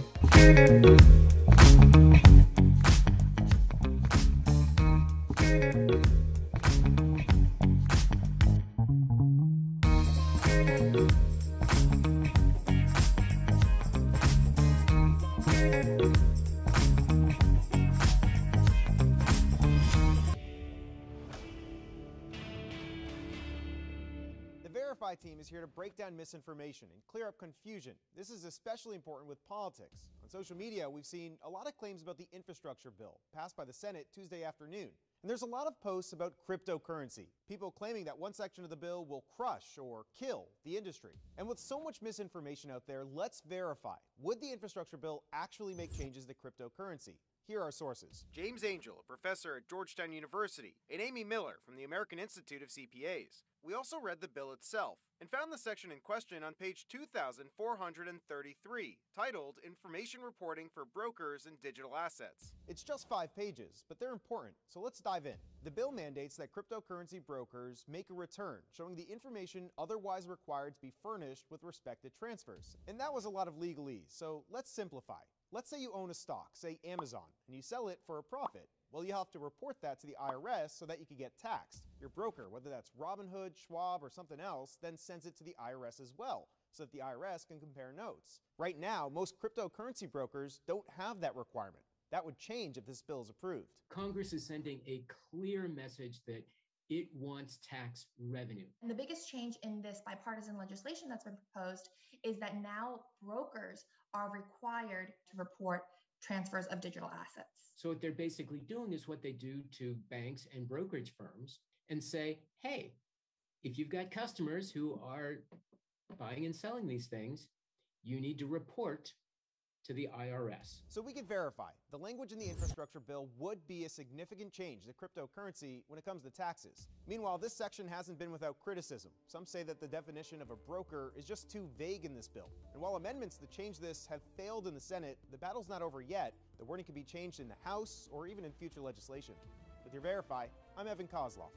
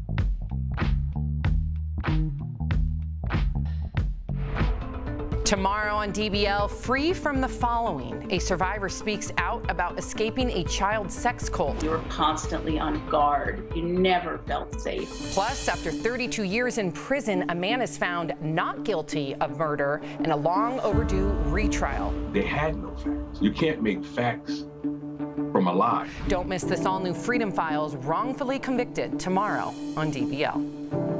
We love sharing your comments. Okay, in regard to Anne Hathaway, Katie, our reviewer, says, my best friend did choreography for a movie that Anne Hathaway was in, and he said she wasn't friendly. Ooh. I'll have to call her. Then we have Mickey, Miss Mickey T says, can I please get an invite to the next DBL cast party? Please, I need an intelligent in-person conversation with you guys. I'd like an invite to that too. Yeah. Coming soon. DBL's new every day. We'll see you tomorrow. Bye, guys.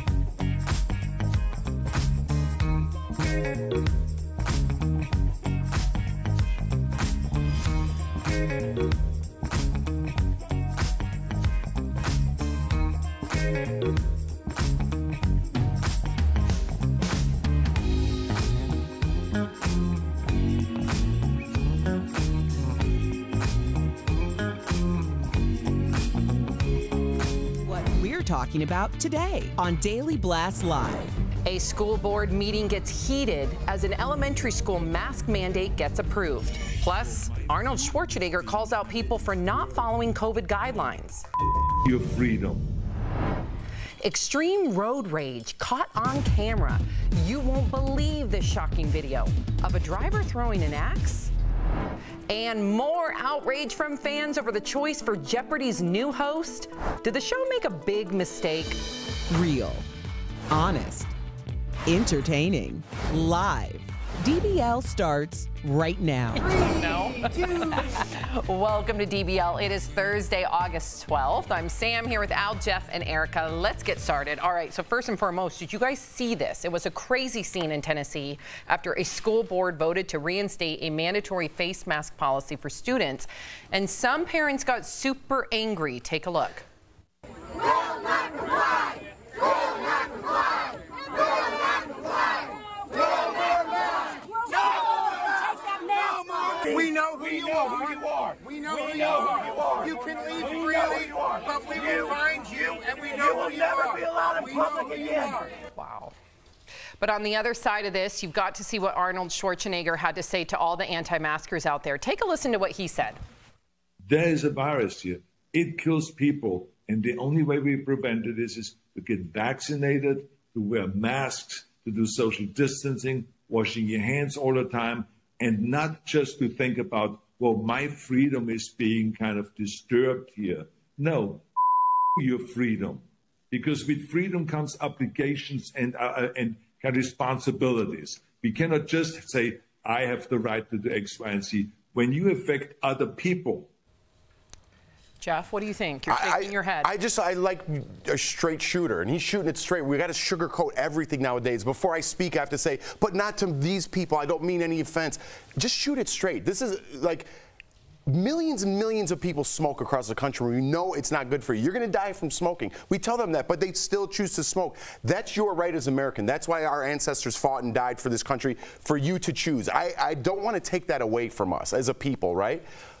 But to me, I'm running out of things to say almost. It's like, I want to move forward. If you told me that you're not going to be able to go to a ball game with your kid, you can't go places with your kid and experience, he's going to be 2 and 4, my kids, once in their, it's a short window. I want to take him to a football game. I want to take him to a baseball game. I don't want to wear a mask there. If you told me I can't do that anymore to get this shot, I would get that shot just by telling me it's going to benefit my kid in the long run. I don't need all these facts and stats and Fauci this and politics that. Just be, I'm running out of things to say up here. You know what I mean? And the ship's leaving. I agree with you. And to your point about smoking, don't forget we did take smoking away because of secondhand smoke. So you can't smoke in restaurants and on planes. So that even, in a weird way, furthers your point. You know, I have a daughter that started high school yesterday. You know, I was talking today about my youngest coming to Denver for Thanksgiving. Already we're talking about that. I was talking about that in between our shows. And we don't know if he'll be vaccinated, so we don't know what we'll do for another Thanksgiving, for another birthday party. So I completely get you on that. I want to get back to this clip for a second, Erica, because I looked at this. I looked at the entire clip. It's about 2.5 minutes. If you watch the whole clip, there's a gentleman, one of the guys yelling. He goes, "They're on our side. They're on our side," talking about the police officers. And when they switch around here, you'll see there are 3 police officers at the front of his car. But they're letting the 2 men berate this person, saying, we know where you live. Is that where we are? You couldn't do that after if the Eagles played the Browns, you couldn't just be waiting out behind the locker room to yell at the team and get in their face like that. But you're allowed to do that to medical advisors, Erica? Well, you know, I'm with Jeff. I really don't know what else to say about this, but I was talking to my sister last night. She's in town, and she brought up a point I hadn't even considered. She's like, you know, if we're talking about teams here, which it's not even a team thing, like we should all be on the same page.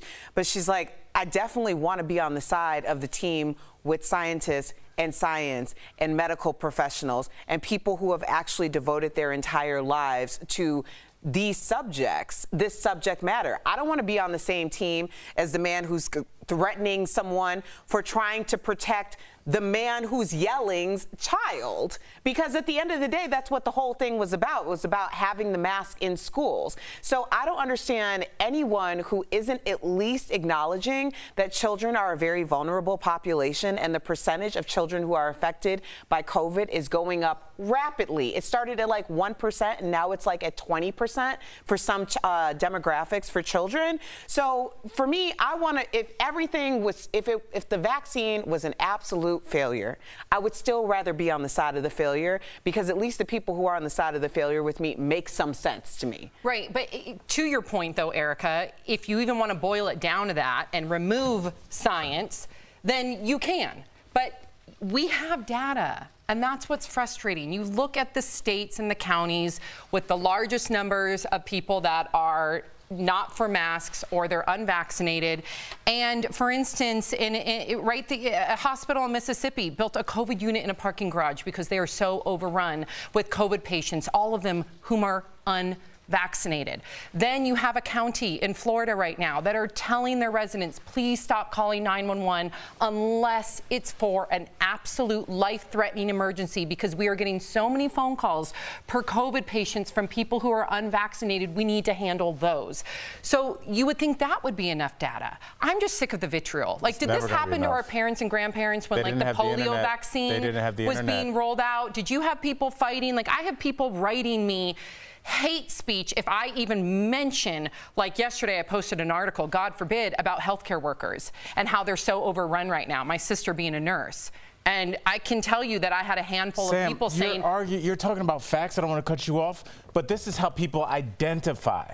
Like, some people identify as I'm a proud Italian, or I am a proud this. This is how they identify. You're talking about facts and stats. This is who they see themselves to be. And when you speak about anything other than that, they see it as an attack, like an attack on their family. So that is the vitriol that you're feeling. What if I'm looking out for your family? That's not, if you're not on their side, you're an enemy. I'm sick of it. I'm sick of having, to Jeff's point, an 18-month-old who's never been to, like, anything. Yeah, I mean, yeah, we go outside for walks, we play in the backyard, but the kid has never been to, it's gonna be another year of weird fun. Proms, weird homecomings. It's just too much. It really is. And I know that our DBL Nation has a variety of thoughts, so please keep writing them in, because we do love to hear what you have to say. All right. We got to talk about road rage for a minute, because I want you to see this dash cam video. It's insane. A road rage suspect threw an axe at the front windshield of another car. I know. He then got back in his car. He sped off. This all happened near Seattle. Thankfully, no one was hurt, and that suspect has been caught. But again, there's an underlying theme here, right? From the first story, there's a lot of anger in this country. That looks like a scene, Erica, from a movie. Right. No, I said this probably 6 months ago. Like, people are so out of practice with interpersonal communication and how to just, I don't know, be a human in general. Like, first, I never honk my horn, because I have seen the craziest things happen on streets from people honking horns. My husband, who's from Canada, is like, no, that's how the polite way to let people know that the light is green so we can all go. And I'm like, no, it's not. It's the way to cause attention to yourself for this deranged lunatic to get out of his car and then come charging at you. So I do not, I keep to myself. I mind my own business, Erica, because people are out there like that. I'm going to have to disagree with you on one point. Throwing an axe at somebody's, that's effective communication. All right, like he let him know that whatever happened, he was not feeling that. It's effective. What would you do how if you saw that happen? Do you honk the horn? Listen, you could honk, but there's a difference between a doot-doot It's a big difference. There's a big difference. You can give it a little tappy. It's okay. A tappy. People know, like, oh, I got to. But every horn is different, though. Some horns don't do the tap. Yeah, you can give it a little tappy. I can appreciate Can't get mad at a little tappy. Right. Okay. You got to know your horn. If you lay on it, like maybe a second is too long. It's alarming. It's alarming. But this, like when I watch it, my heart kind of raced a little bit because I worked my whole life with my quick temper. You know, if I had my kids in my car, I probably shouldn't say this. If I had my kids in my car and someone did that, I would probably do something horrific. Because it would affect me and I could get myself hurt or my children. But you'll remember it as a kid. I remember, and I say this openly because my dad and I talk about this openly, but the same thing happened when I was a young kid. And I remember being in the back seat, because I don't think I was tall enough to be in the front seat, where somebody was driving so belligerently. They cut my dad off. My dad had to swerve. And he was so angry at that individual that he told the person to pull over, and whatever happened. But it did affect me. And I think you have to remember that even if you're trying to protect your kid will be in the back seat like horrified. But my thing is I can't control, like if someone did that and my kids were in the car, like right now my blood is racing, I'd be in jail. Yeah, I mean, and I'd be the one in jail because he threw an axe at my car. I can't respond to that Sam story. I was going to say my dad got in an argument with a Subway employee one time because they scraped, you know, the little scraper where they put the bread scrapings. My sandwich fell in there, and the guy tried to pull it out and keep. Oh, like Subway, the sandwich. The sandwich place, yeah, and it was not good. Wait, what happened? He like when they cut your bread, like there's a little runoff and they scrape it in the scraper. My bread went in the little trough part, my food, and my dad saw it and addressed it, and the guy was like, oh no, it didn't, and then that just. But I remember being a little kid and being like, please stop yelling. I know, but it was bad. I mean, it wasn't a side of the highway fisticuffs, but whatevs. Wow, we should have led with that story. then whittle it down to the axe story. My dad's amazing. I love you, Dad. Coming up on DBL, a slice of cake from Prince Charles and Diana's wedding gets sold at an auction. Wait until you hear for how much. And you know her as a fierce rapper who paved the way for women in the music industry. Now Debra is sharing her love in a new reality show. That's today's Chatting with the Stars. Plus, the outrage over Jeopardy's new host continues. Did the show really make a big mistake, or are the fans just out of line? Closed captioning provided by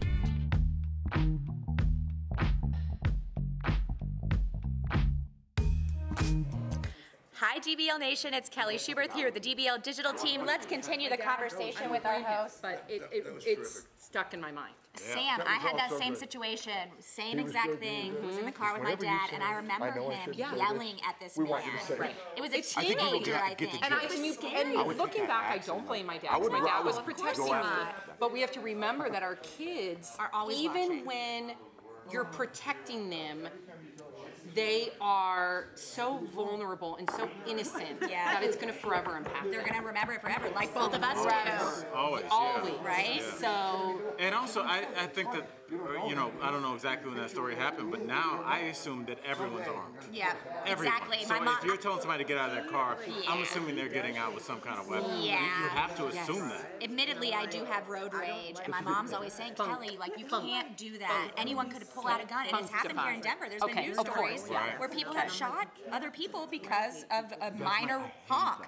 So I need to work on not honking. I definitely honk. I'm really good. Yeah, if someone doesn't go, I definitely, or if someone cuts me off, I definitely do a little beep. It's funny, my car time is my me time. Oh, that makes sense. I'm away from the kids, so I'm just yeah, you're just like, whatever. Yeah, that makes sense though. Yeah, that makes sense. It's kind of like the way that you have to live your life. You have to find yourself, your own little oasis. Yeah. And sometimes that 20 minutes is just like your time. Yep. If somebody sits in the, misses the light and you miss the left turn, you're like, it's okay. you gotta, because I know if we get out of the car, nothing good is going to happen. Right. And potentially something life-altering is going to happen. And it probably, worst case scenario, you're in court. I always think to myself, this is maybe supposed to happen. Like exactly, me having 10-minute delay in traffic. You're right. Could the universe did that for a reason. Me from getting in a car accident. I ain't talking about no 10-minute delay. I'll wait one light. So I ain't waiting 10 DBL minutes. Nation, let us know what you think. We'll see you guys soon. Bye.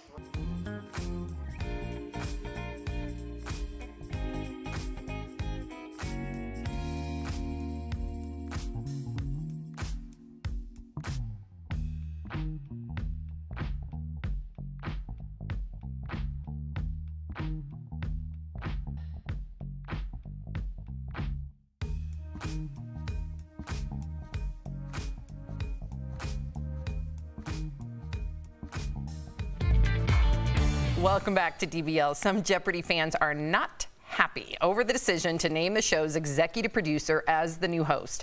Mike Richards was officially given the job yesterday, but he's also been taking some heat because he's been involved in a couple of sexual harassment lawsuits from his time at The Price is Right. And some fans also thought that Reading Rainbow and Star Trek star LeVar Burton would have been a much better fit.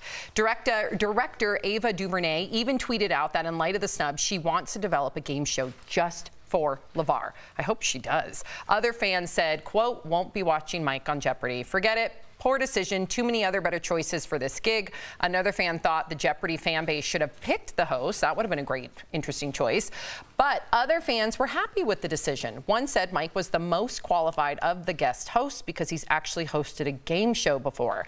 I don't even know what game show he hosted. Yeah. But take that comment lightly because our producer, Karen, who produced this segment, went through like the whole like Jeopardy fandom to see what their thoughts were. And she said 99.9% of their thoughts were they were not happy with this decision. There was negative comments on the internet? And understandably so. You know, on one school of thought, because I've thought about this on both sides, and it does kind of make sense to have someone who doesn't have as strong of a fan base, isn't as big of a celebrity, so that he doesn't overshadow the show. However, the way that Jeopardy posed it was that they were auditioning all of these big name talents to possibly replace Alex Trebek, when really it appears that they were already going to use Mike and just put him in anyway. So if they were going to do that, then that whole game of like getting more eyeballs on the show is really backfiring right now, because now people felt like they had a part in finding the replacement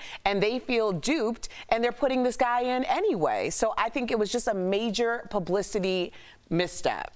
First of all, the internet aren't showrunners. They have nothing to do with television in general. They know nothing about the business. However, a lot of networks and things are listening to these mob of crazy people and listening and making choices based on their decision. They have to make the best choice for the show. Alex Trebek himself said, I am not this show. The contestants are this show. It's not about me. Nobody's going to fill Alex Trebek's shoes. Nobody. No matter who you pick, there's going to be outrage. But the time of having angry mobs run networks and big corporations needs to come to an end. Can't there be an in-between where you have some You really... mean just pick Fred Savage? That would have been great. Well, I think but devout fans, why not having devout fans have They took a celebrity, they took Drew Carey. Did you write into the show? Absolutely. Devout fans? No. Did you write? You're a devout fan. Did you write into the show? Well, no, but I've talked about it on national TV. But you're not mentally insane, and you don't write into shows because you don't like the way they're running things. Right. Yeah, but it's gonna hit them where it hurts, because are you gonna watch? No. People always say that. They're going to watch. I'm honestly not going to watch. I'm not going to watch. I have been. All right, burn it down. I've been wavering ever since Alex Trebek passed away, and I don't find this to be like a great choice. If LeVar was the host, would you watch? I would have watched. I mean, Reading Rainbow, the man was the fabric of my literacy. Coming up on DBL, today's Chatting with the Stars is getting funkified. Do you all remember that DeBrat song? We're talking to the rapper all about her new reality show coming up next.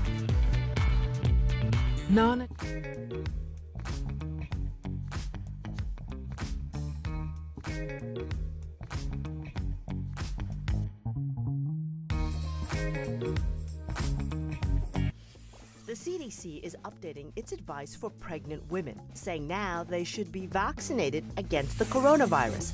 Let's connect the dots. Before now, the Centers for Disease Control had just said that pregnant women were eligible for the vaccines. Now it's recommending pregnant women get the shot.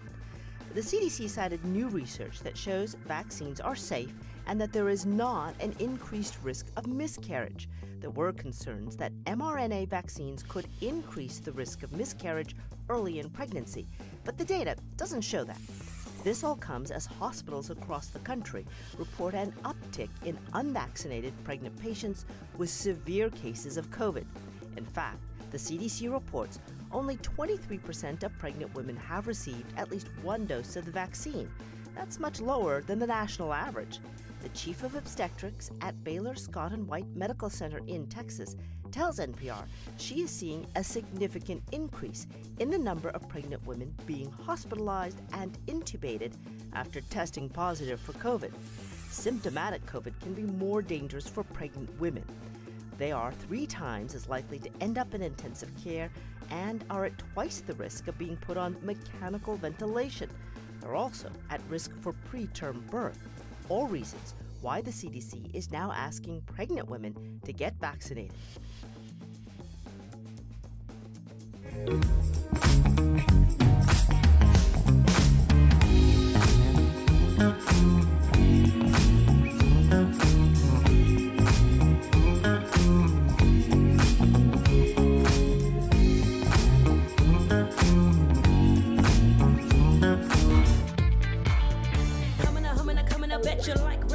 Since this ain't no honeymoon, I'm here to stay. And the way we're coming at you, baby, we can't miss. There's a new tag team in town. Who that is?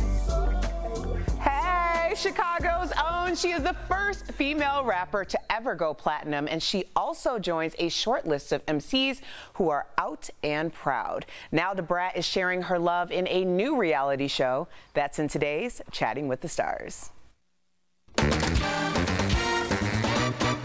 I don't give a anymore. If I'm happy, that's what matters. I'm Debrat. I'm out the closet, living out loud with my baby because I love Judy. Judy loves me. I'm Jessica Dupart. A lot of people know me as Judy. I am the owner of Kaleidoscope Hair Products. There they are, Debrat and Judy. Thank you so much for joining us. So we are so excited about Brat Loves Judy, and we're going to get to that in a bit.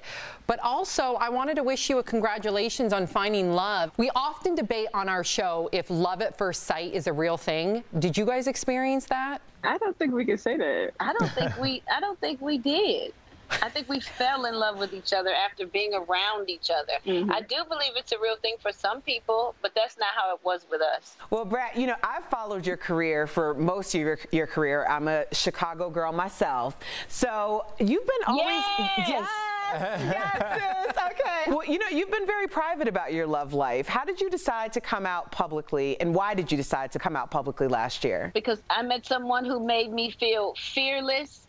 She has lived her life out loud, and I just felt like at this point I'm so grown, and my journey has been so strong that I have built a coat of armor against anything that anybody has to say about me. I've been getting talked about for years, and I'm just like, you know what? I'm happy. I want to be happy, and I want to hold her hand in public. I want to kiss her in public. And she just made me feel like it was okay. And oh my God, it was. It was the best thing that I've ever done. It feels like a weight is lifted. I just feel free. That is beautiful. And your new reality show, Brat Loves Judy, is about to premiere. You ready? But baby, it's so much more to this story. So I want to ask the both of you, because you might have different answers. What's the most surprising thing, both Brat and Judy, that people are going to learn about your relationship? That we don't necessarily have specific roles in a relationship. We both cook. We both do equal amounts of things, you know, like, well, she don't take the garbage out. I do. I like being real domesticated, which people would be surprised about. I like washing clothes. I love cleaning up. I love cooking. It's a very equal partnership. Before you go, can you tell us anything about the surprise engagement? Oh.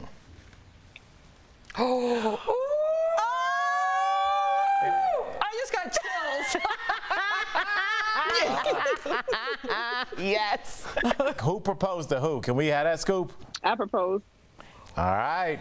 Okay. That's a rock. Yeah. It's like it got real chilly in here. Judy, good job. Okay, so to our viewers, Debrat and Jessica, Judy Dupart, we are so grateful for having you guys on. Thank you for your transparency. But DBL Nation, you got to make sure to tune in to Brat Loves Judy on WeTV. Hold that ring up one more time. Yeah, hold it up. Nope, you got to watch the show.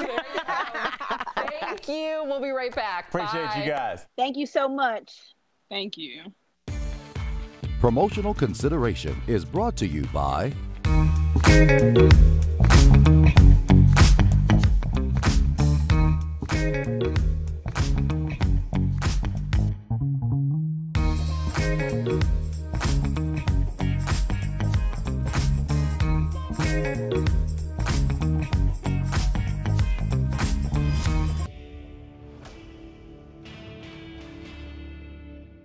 Verify team is here to break down misinformation and clear up confusion. This is especially important with politics. On social media, we've seen a lot of claims about the infrastructure bill passed by the Senate Tuesday afternoon.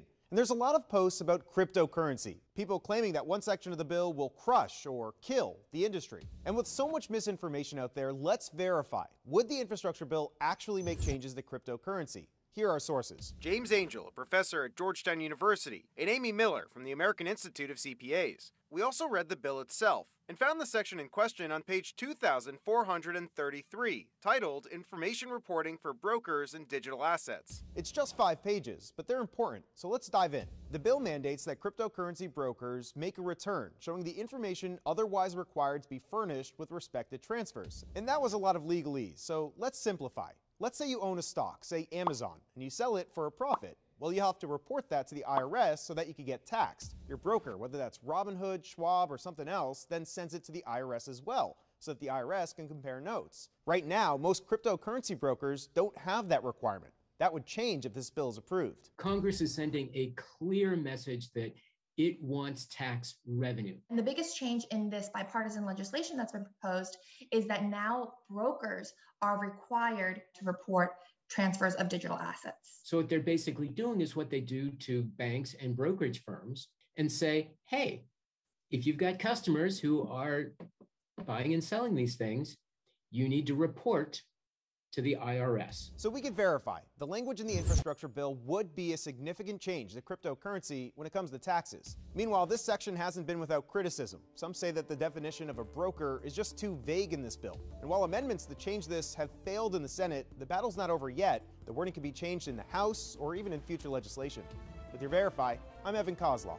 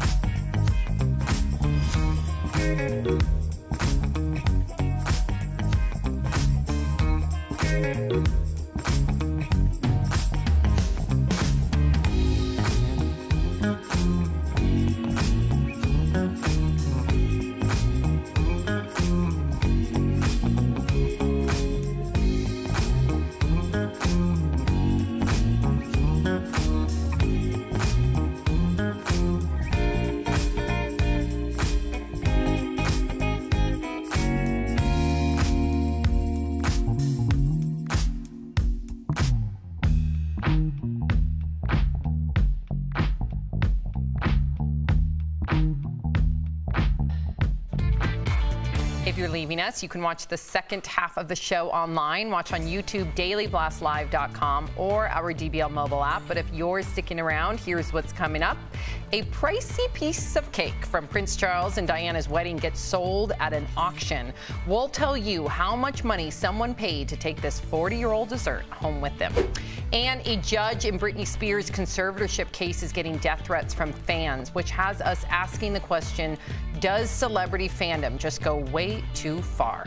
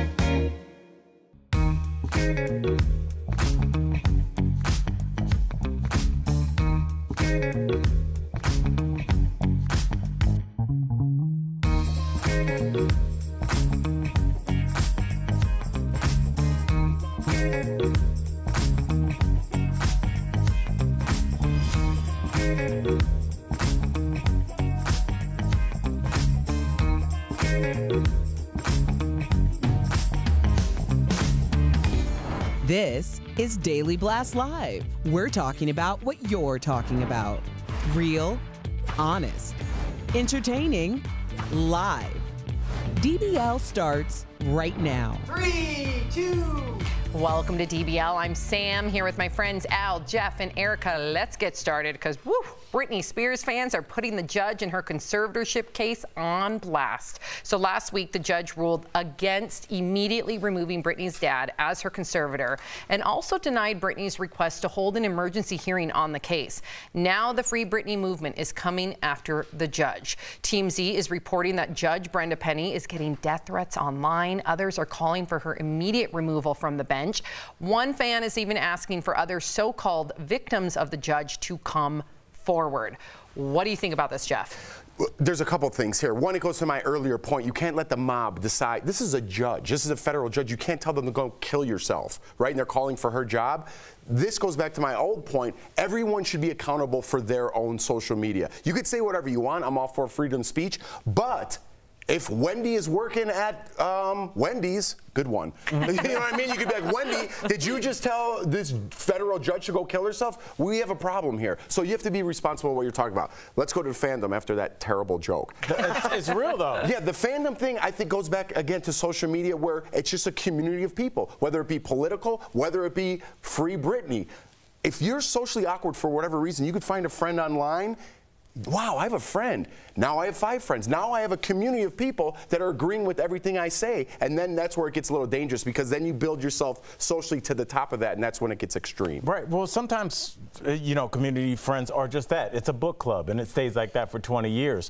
But when it starts getting into this is all we think about. This is all we focus on is Britney Spears' conservatorship. I'm a fan of Britney Spears, but I'm not going to be threatening federal judges in their lives. And that's where we start getting back to some accountability. That's where we start talking about with those people attacking the school board people. When you start attacking people and threatening their lives, now we don't know because it's a dummy account if it's a serious threat or if it's not. We've had Congress people shot like Gabby Giffords. Right. And so this is a real threat. And until something happens, the cops would be like, we hope it's cool. I agree with you both, but I don't want to paint the entire Britney fandom with a broad brush because some of them are actually taking legitimate steps to push for legislation to re-examine the case and make sure that they don't have a biased judge that perhaps did have other cases that were quote unquote unjust. So I think it's always okay to question authority. I think it's always okay to ask for an independent investigation and make sure that every single T is crossed and every single I is dotted, but at the same time, you can't be calling for people's lives. You can't fall victim to the mob mentality, but not all of them are that extreme. And the extremists make the people who are actually putting steps and action forward, it sets them back. Because I know any initiative or anything that I've ever backed and that you see someone do something that completely takes out all the gas away from what everyone else was really trying to do to help.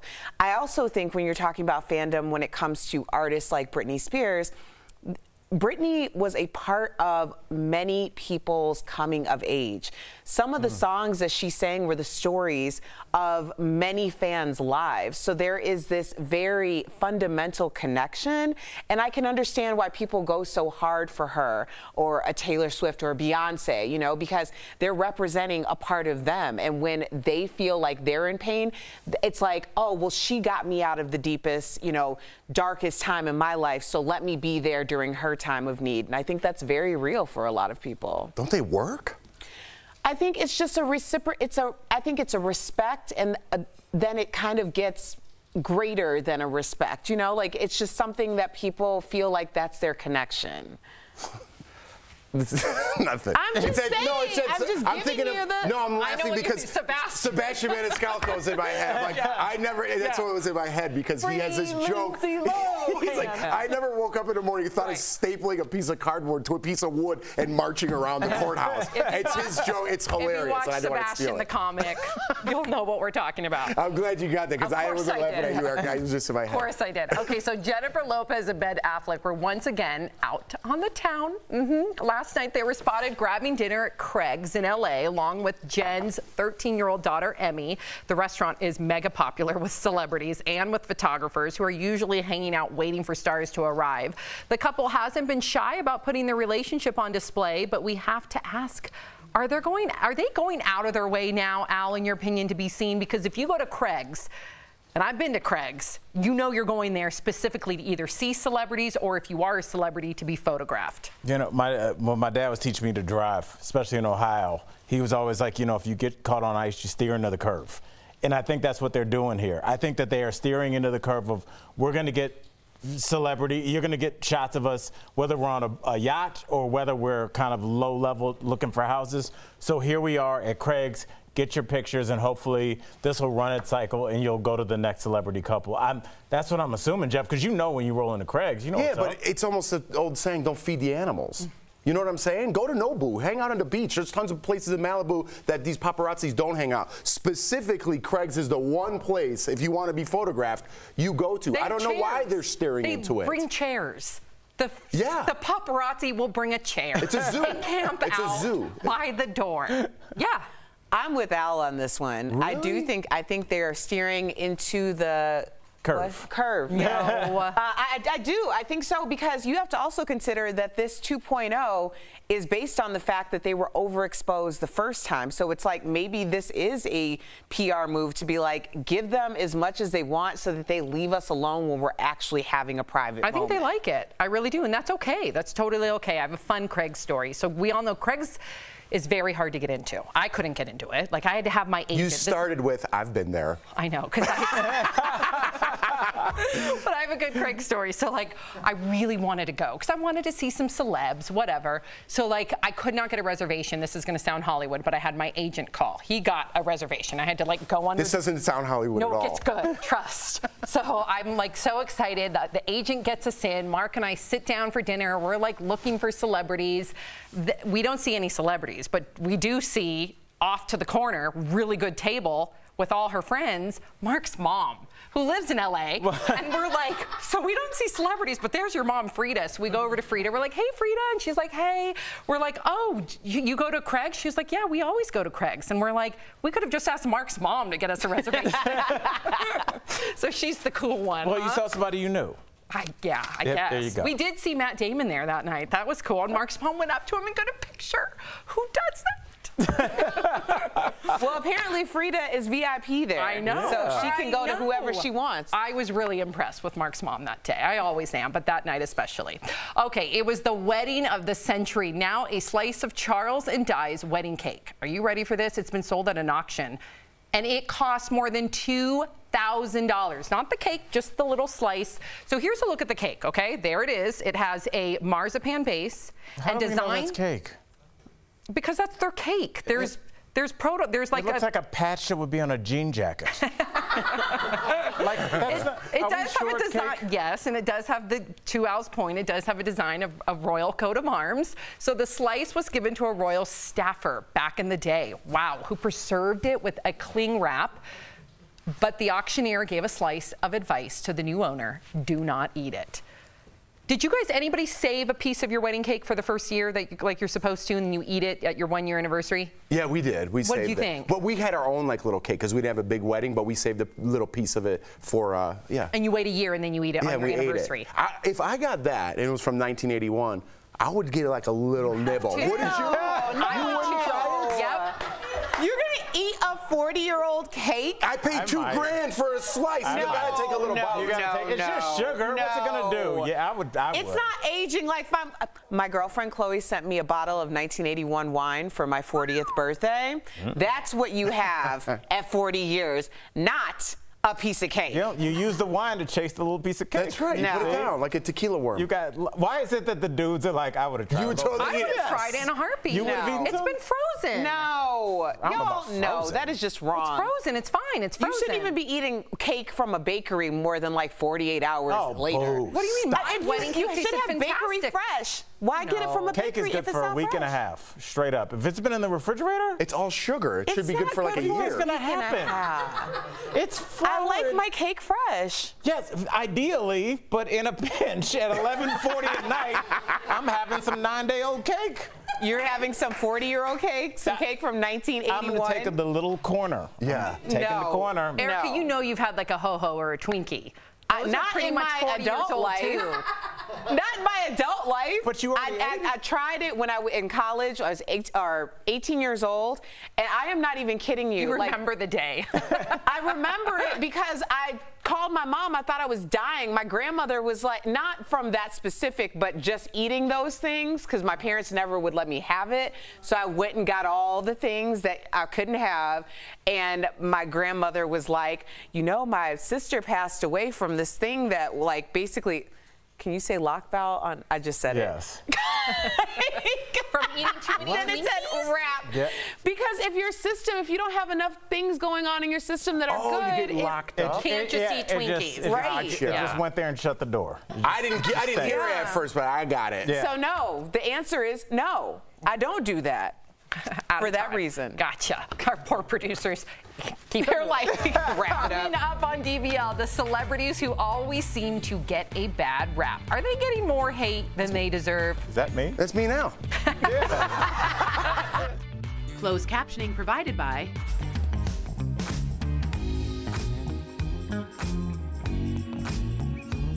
You know what? Easily. It might be. Doesn't matter. It's Princess It might be Di's like cake. gigantic. So we're talking about why it's only $2,000. I know that's a lot of money, but maybe it was a huge cake. It doesn't matter. It's I think- Princess I think Di's that- cake. But it depends on how many pieces are still left. Yeah. Like it Oh, depends that's on the true. exclusivity of it. That's true. So I don't know or it how. could be a bunch of pieces frozen somewhere. Stop saying frozen. No one froze it in Oh, what do you 1980. mean? I don't know. It was like in a I think they box. aired. Of course it it's had to be aired. frozen. Dried out. Oh, dry it Yeah. out, maybe? It's not air sealed. It's in cling wrap. What do you think? That's It's in not a air sealed. cryogenic That's saran chamber? wrap.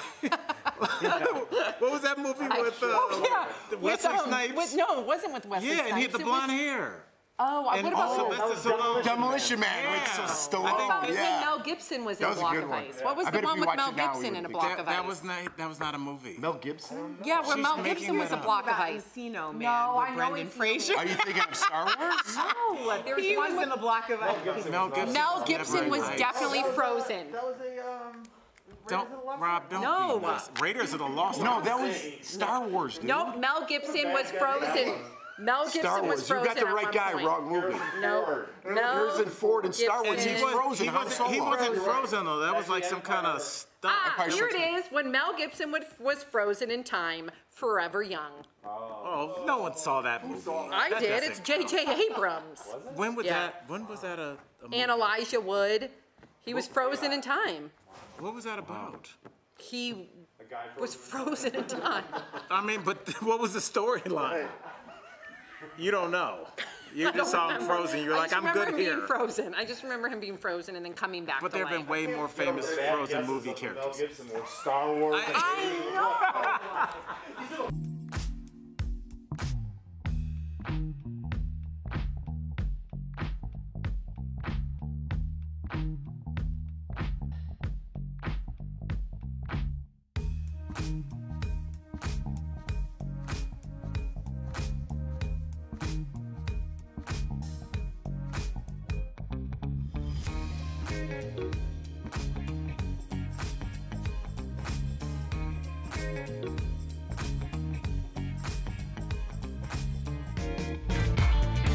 Welcome back to DBL. Why do certain celebs get a bad rap? Are they just being unfairly judged? Take Chef Guy Fieri, for example. People think he is loud and obnoxious and can't cook, but in reality, he's really nice and is crazy talented. Citing no reason whatsoever, one Twitter user said, I can't stress this enough. Guy Fieri is a huge jerk. I got a rebuttal, but we got a couple more to go for. Okay. But I got a All Guy right. Fieri positive story. I've heard nothing but good things about him. I can't wait to hear that.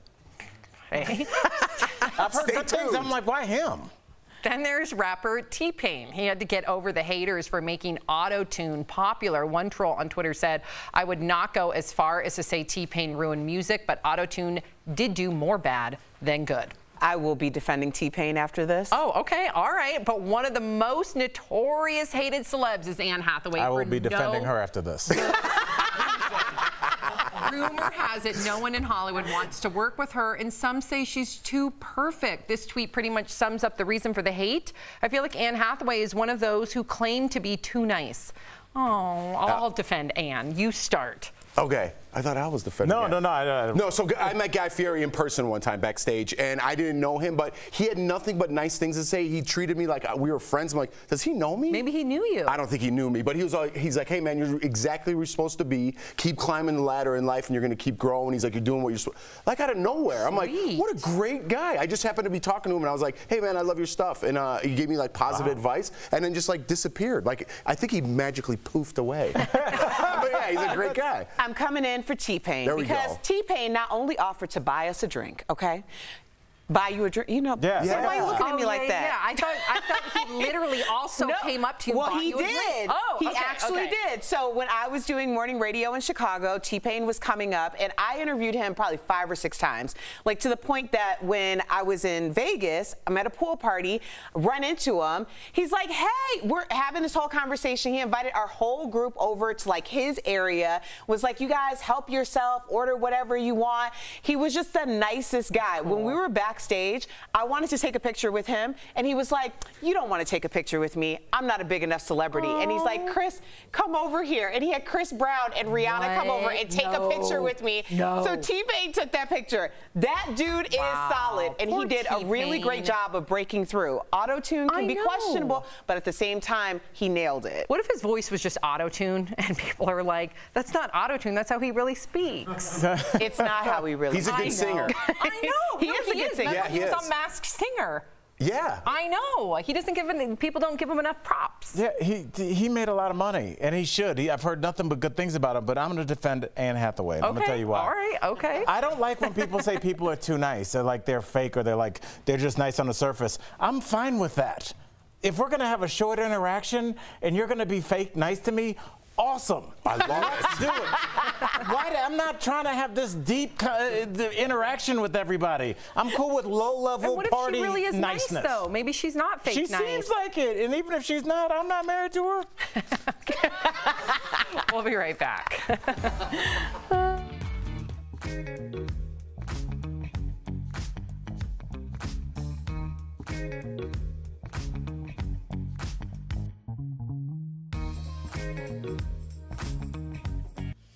The CDC is updating its advice for pregnant women, saying now they should be vaccinated against the coronavirus.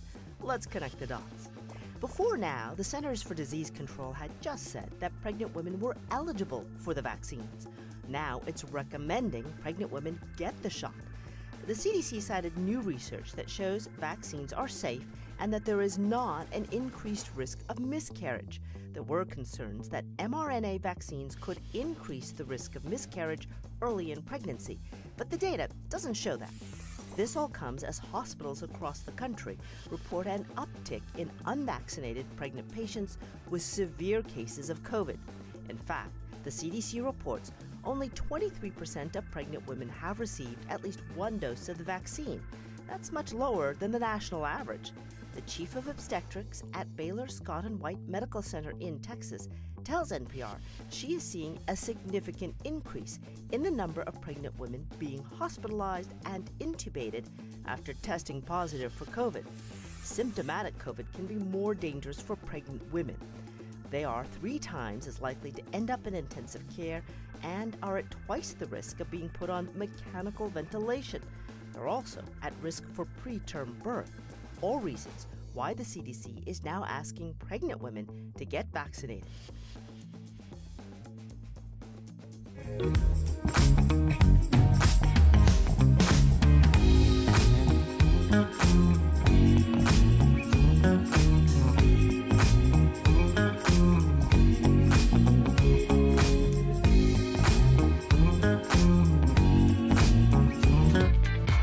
Welcome back to DBL. It is time for some sweet, sweet deals. Earlier, Steph showed Tori some amazing products at even better prices. Here's this week's DBL Deal Blast presented by MorningSave.com. What do you have for us today, Stephanie? Hey, Tori, I've got some wonderful products and some killer deals, and I can't wait to share them with everyone. So first up, let's be honest, even though we can leave the house now, sometimes it's nice just to stay comfortable at home. That's why you need this Laundry by Shelley Sergel lightweight button-up pajama short set. So this two-piece sleeping outfit is tailored with exceptional quality and the softness that will make staying at home the ultimate luxury. So normally it's as much as $58. Now it's only $19, saving up to 67%.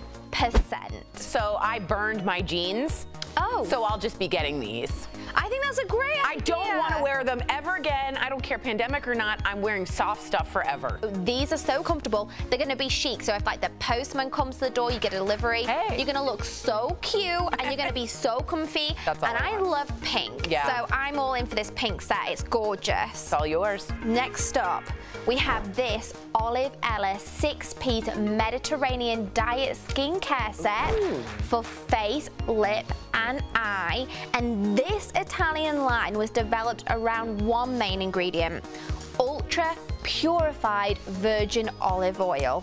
The creams will improve the firmness and complexion of the skin. And these lip roll-ons come in mint and limoncello flavors, which is so yummy. So normally it's as much as $75, but right now we've got all of this for only $24.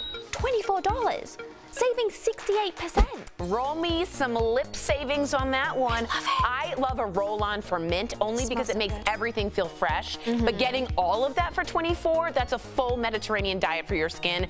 That's a deal, you guys. Huge. And I love these lip balms. I love the roll-ons. They're liquid roll-ons, so it's going to feel so good. It's going to really hydrate your lip. I love this one.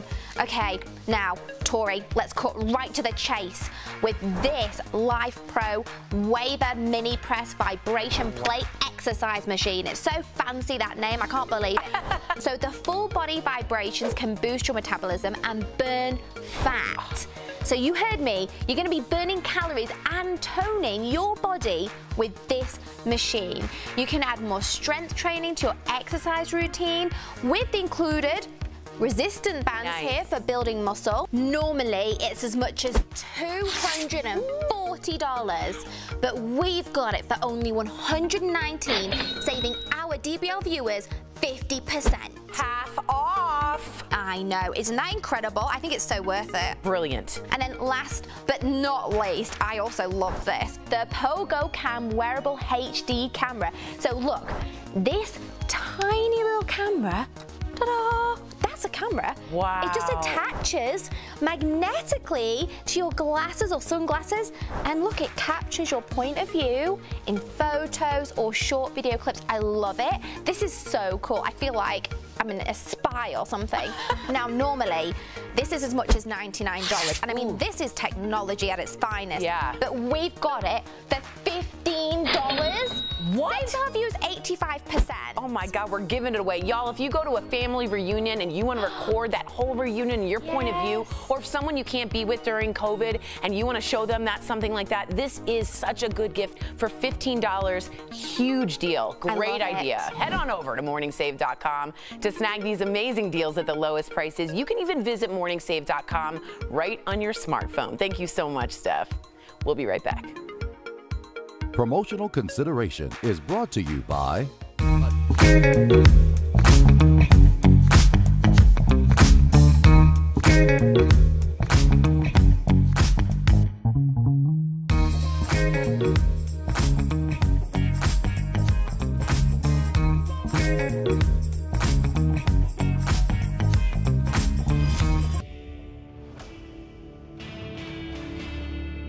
The Verify team is here to break down misinformation and clear up confusion. This is especially important with politics. On social media, we've seen a lot of claims about the infrastructure bill passed by the Senate Tuesday afternoon. And there's a lot of posts about cryptocurrency, people claiming that one section of the bill will crush or kill the industry. And with so much misinformation out there, let's verify. Would the infrastructure bill actually make changes to cryptocurrency? Here are sources. James Angel, a professor at Georgetown University, and Amy Miller from the American Institute of CPAs. We also read the bill itself and found the section in question on page 2433, titled Information Reporting for Brokers and Digital Assets. It's just 5 pages, but they're important, so let's dive in. The bill mandates that cryptocurrency brokers make a return, showing the information otherwise required to be furnished with respect to transfers. And that was a lot of legalese, so let's simplify. Let's say you own a stock, say Amazon, and you sell it for a profit. Well, you have to report that to the IRS so that you can get taxed. Your broker, whether that's Robinhood, Schwab, or something else, then sends it to the IRS as well,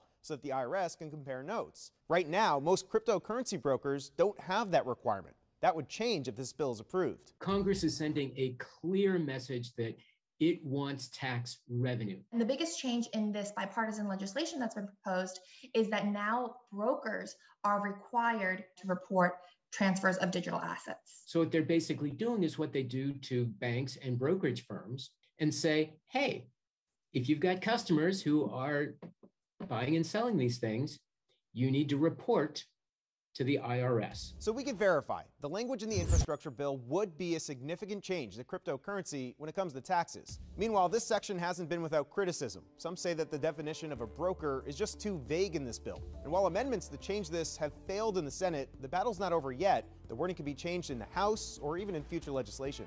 With your Verify, I'm Evan Kozloff.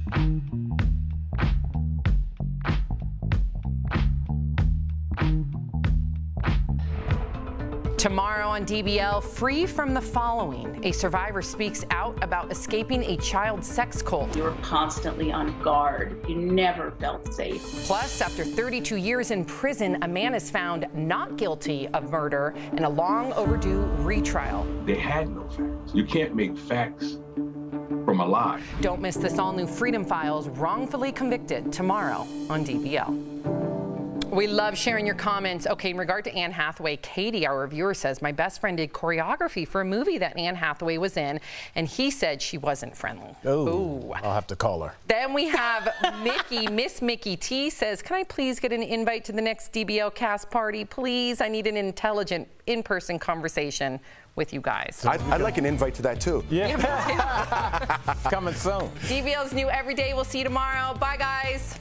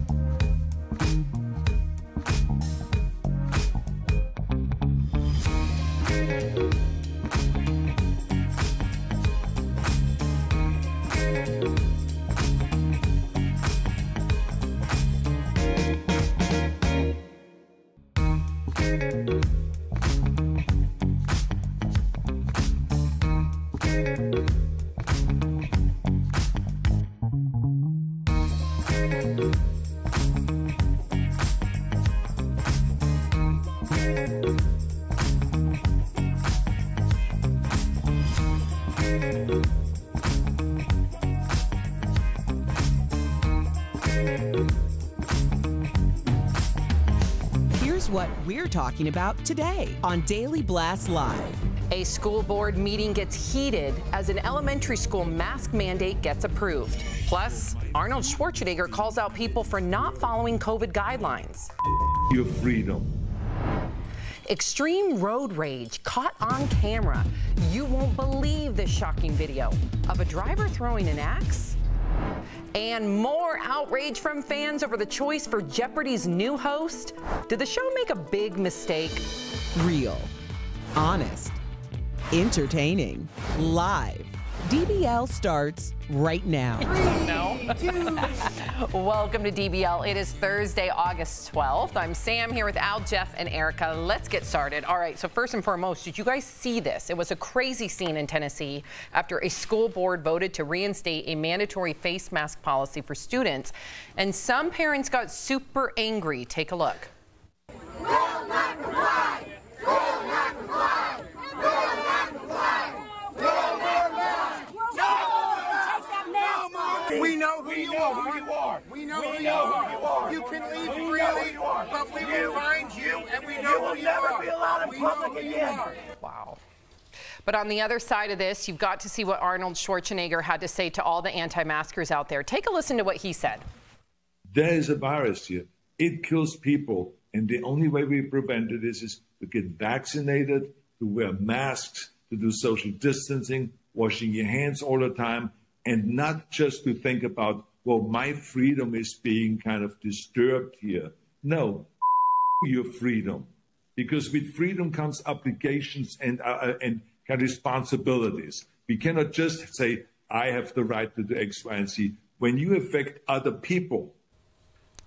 Jeff, what do you think? You're shaking your head. I like a straight shooter, and he's shooting it straight. We got to sugarcoat everything nowadays. Before I speak, I have to say, but not to these people. I don't mean any offense.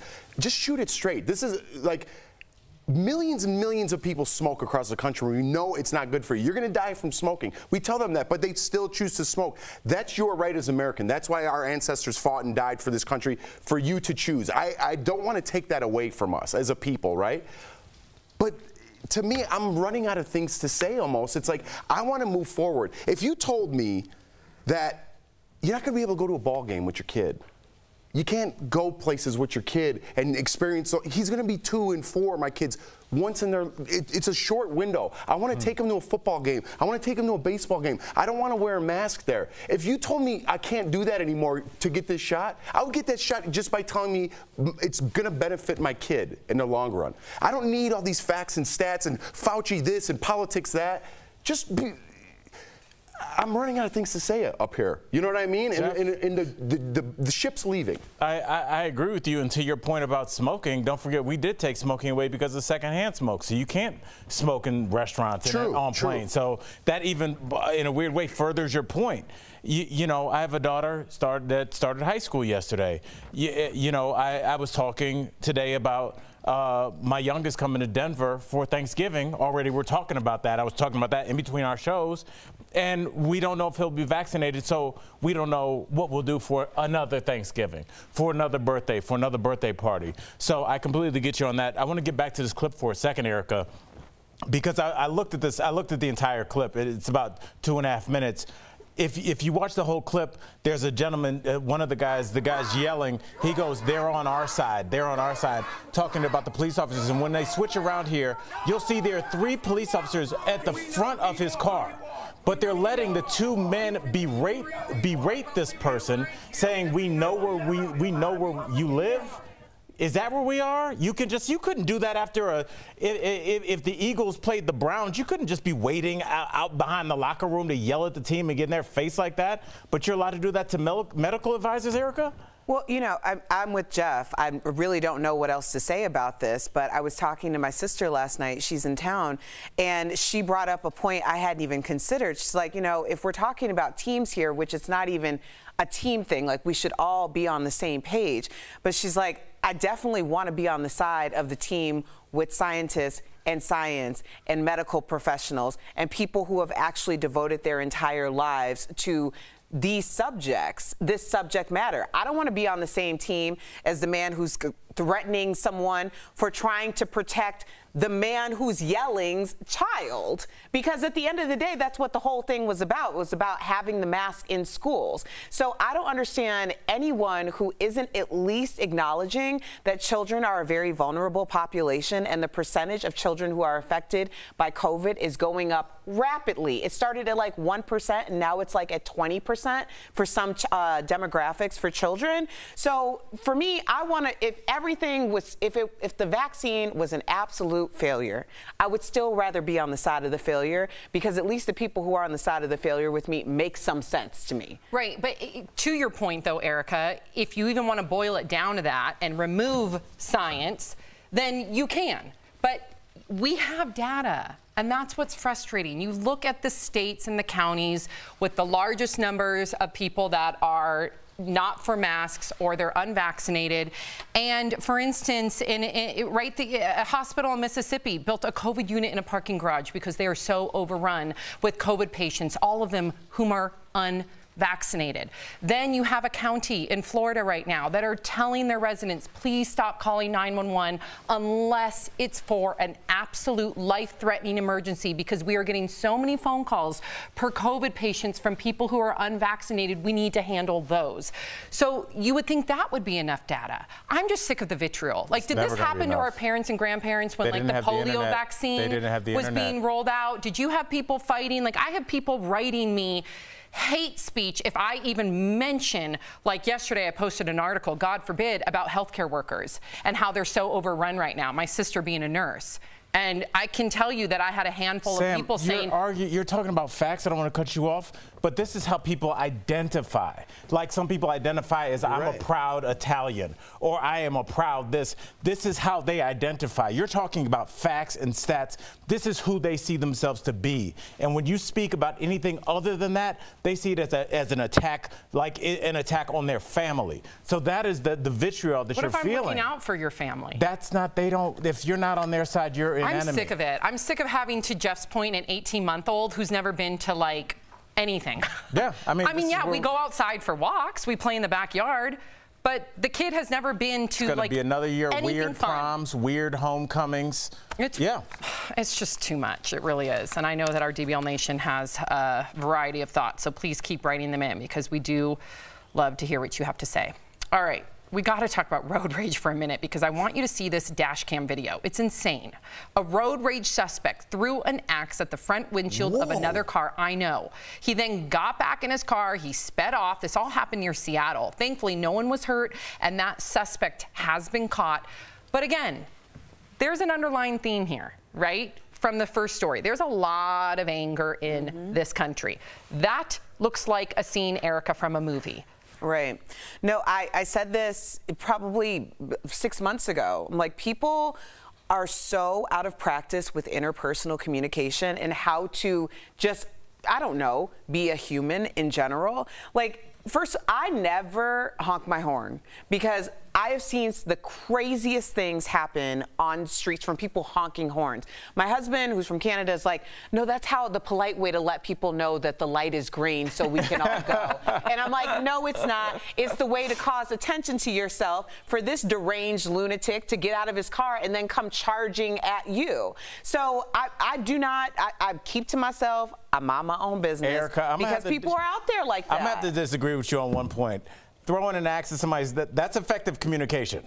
All right? Like, he let him know that whatever happened, he was not feeling that. It's effective. What would you do how if you saw that happen? Do you honk the horn? Listen, you could honk, but there's a difference between a doot-doot It's a big difference. There's a big difference. You can give it a little tappy. It's okay. A tappy. People know. Like, oh, I got to. But every horn is different, though. Some horns don't do the tap. Yeah, you can give it a little tappy. I can appreciate Can't get mad at a little tappy. Right. Okay. You got to know your horn. If you lay on it, like maybe a second is too long. It's alarming. It's alarming. But this, like when I watch it, my heart kind of raced a little bit because I worked my whole life with my quick temper. You know, if I had my kids in my car, I probably shouldn't say this. If I had my kids in my car and someone did that, I would probably do something horrific. Because it would affect me, and I could get myself hurt or my children. But you'll remember it as a kid. I remember, and I say this openly because my dad and I talk about this openly, but the same thing happened when I was a young kid, and I remember being in the back seat, because I don't think I was tall enough to be in the front seat, where somebody was driving so belligerently, they cut my dad off, my dad had to swerve,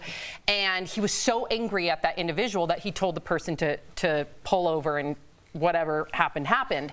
But it did affect me.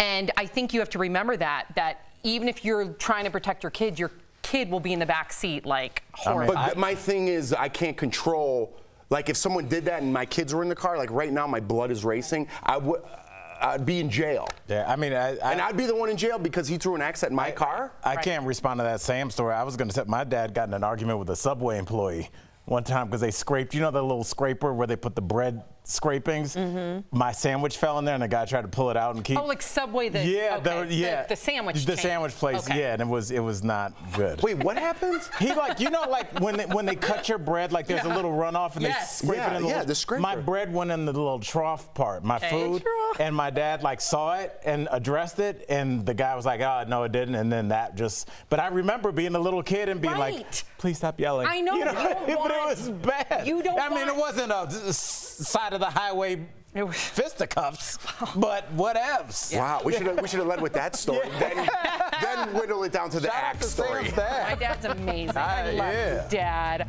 Coming up on DBL, a slice of cake from Prince Charles and Diana's wedding gets sold at an auction. Wait until you hear for how much. And you know her as a fierce rapper who paved the way for women in the music industry. Now Debra is sharing her love in a new reality show. That's today's Chatting with the Stars. Plus, the outrage over Jeopardy's new host continues. Did the show really make a big mistake, or are the fans just out of line? Closed captioning provided by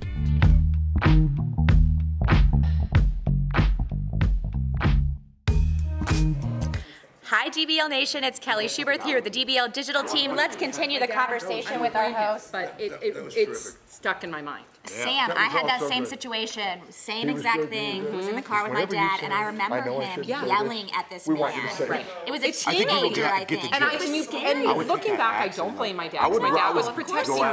But we have to remember that our kids are always even watching. When you're protecting them, they are so vulnerable and so innocent that it's going to forever impact them. They're going to remember it forever, like both of us do. Always, right? Yeah. So. And also, I think that, I don't know exactly when that story happened, but now I assume that everyone's armed. Yeah, Everyone. exactly. So if you're telling somebody to get out of their car, I'm assuming they're getting out with some kind of weapon. Yeah. You have to assume that. Admittedly, I do have road rage, and my mom's always saying, Kelly, you can't do that. Anyone could pull out a gun, and it's happened here in Denver. There's been news stories where people have shot other people because of a minor honk. So I need to work on not honking. I definitely honk. I'm really good. Yeah, if someone doesn't go, I definitely, or if someone cuts me off, I definitely do a little beep. It's funny, my car time is my me time. Oh, that makes sense. I'm away from the kids, so I'm just yeah, you're just whatever. Yeah, that makes sense though. Yeah, that makes sense. It's kind of like the way that you have to live your life. You have to find yourself, your own little oasis. Yeah. And sometimes that 20 minutes is just your time. Yep. If somebody sits in the, misses the light and you miss the left turn, it's okay. because I You're know not in a if we got out of the car, hurry. nothing good is going to You're happen. right. And You're potentially both right. something life-altering is going to happen. And it probably, worst case scenario, you're in helps? court. I always think to myself, this is maybe supposed to happen. Exactly, me having 10-minute delay in traffic. You're right. Could the universe did that for a prevent reason. me from getting in a car accident. I ain't talking about no 10-minute delay. I'll wait one light. I'm waiting 10 DBL minutes. Nation, let us know what you think. We'll see you guys soon. Bye.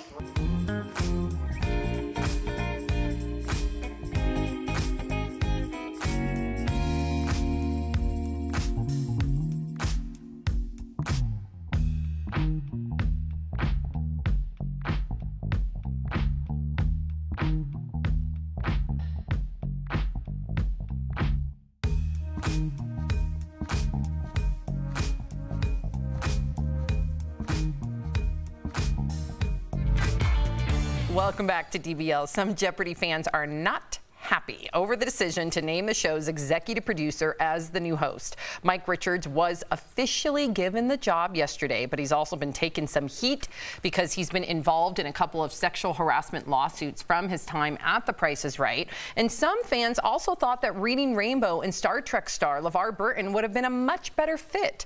Director Ava DuVernay even tweeted out that in light of the snub, she wants to develop a game show just for LeVar. I hope she does. Other fans said, quote, won't be watching Mike on Jeopardy. Forget it. Poor decision. Too many other better choices for this gig. Another fan thought the Jeopardy fan base should have picked the host. That would have been a great, interesting choice. But other fans were happy with the decision. One said Mike was the most qualified of the guest hosts because he's actually hosted a game show before. I don't even know what game show he hosted. Yeah. But take that comment lightly because our producer, Karen, who produced this segment, went through like the whole like Jeopardy fandom to see what their thoughts were. And she said 99.9% of their thoughts were they were not happy with this decision. There was negative comments on the internet? and understandably so. You know, on one school of thought, because I've thought about this on both sides, and it does kind of make sense to have someone who doesn't have as strong of a fan base, isn't as big of a celebrity, so that he doesn't overshadow the show. However, the way that Jeopardy posed it was that they were auditioning all of these big name talents to possibly replace Alex Trebek, when really it appears that they were already going to use Mike and just put him in anyway. So if they were going to do that, then that whole game of like getting more eyeballs on the show is really backfiring right now, because now people felt like they had a part in finding the replacement and they feel duped and they're putting this guy in anyway. So I think it was just a major publicity misstep. First of all, the internet aren't showrunners. They have nothing to do with television in general. They know nothing about the business. However, a lot of networks and things are listening to these mob of crazy people and listening and making choices based on their decision. They have to make the best choice for the show. Alex Trebek himself said, I am not this show. The contestants are this show. It's not about me. Nobody's going to fill Alex Trebek's shoes. Nobody. No matter who you pick, there's going to be outrage. But the time of having angry mobs run networks and big corporations needs to come to an end. In between where you have some You really mean just pick Fred Savage? That would have been great. Well, I think but devout fans, why not having devout fans right. have They a took say? a celebrity. They took Drew Carey. Did you write into the show? Absolutely. Devout fans? No. Did you write? You're a devout fan. Did you write into the show?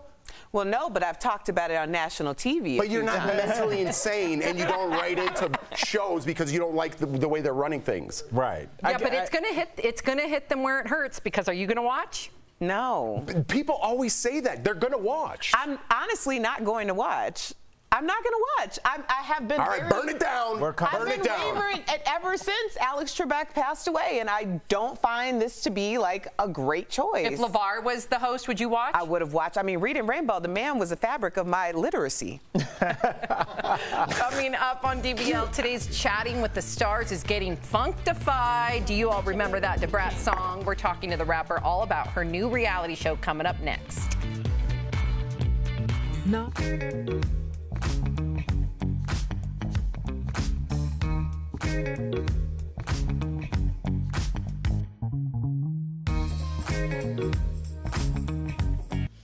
The CDC is updating its advice for pregnant women, saying now they should be vaccinated against the coronavirus. Let's connect the dots. Before now, the Centers for Disease Control had just said that pregnant women were eligible for the vaccines. Now it's recommending pregnant women get the shot. The CDC cited new research that shows vaccines are safe and that there is not an increased risk of miscarriage. There were concerns that mRNA vaccines could increase the risk of miscarriage early in pregnancy, but the data doesn't show that. This all comes as hospitals across the country report an uptick in unvaccinated pregnant patients with severe cases of COVID. In fact, the CDC reports only 23% of pregnant women have received at least one dose of the vaccine. That's much lower than the national average. The chief of obstetrics at Baylor Scott & White Medical Center in Texas tells NPR she is seeing a significant increase in the number of pregnant women being hospitalized and intubated after testing positive for COVID. Symptomatic COVID can be more dangerous for pregnant women. They are 3 times as likely to end up in intensive care and are at twice the risk of being put on mechanical ventilation. They're also at risk for preterm birth.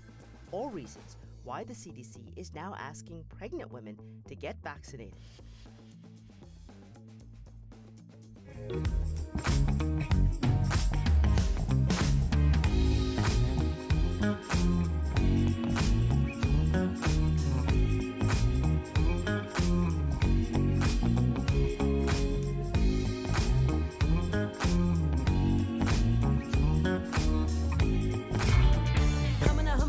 Bet you like Ralph K, and since this ain't no honeymoon, I'm here to stay. And the way we're coming at you, baby, we can't miss. There's a new tag team in town. Who that is?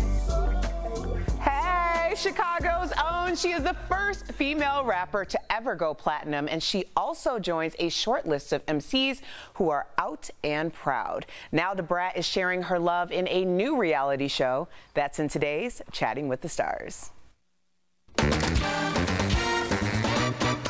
I don't give a anymore. If I'm happy, that's what matters. I'm Debrat. I'm out the closet, living out loud with my baby because I love Judy. Judy loves me. I'm Jessica Dupart. A lot of people know me as Judy. I am the owner of Kaleidoscope Hair Products. There they are, Debrat and Judy. Thank you so much for joining us. So we are so excited about Brat Loves Judy, and we're going to get to that in a bit.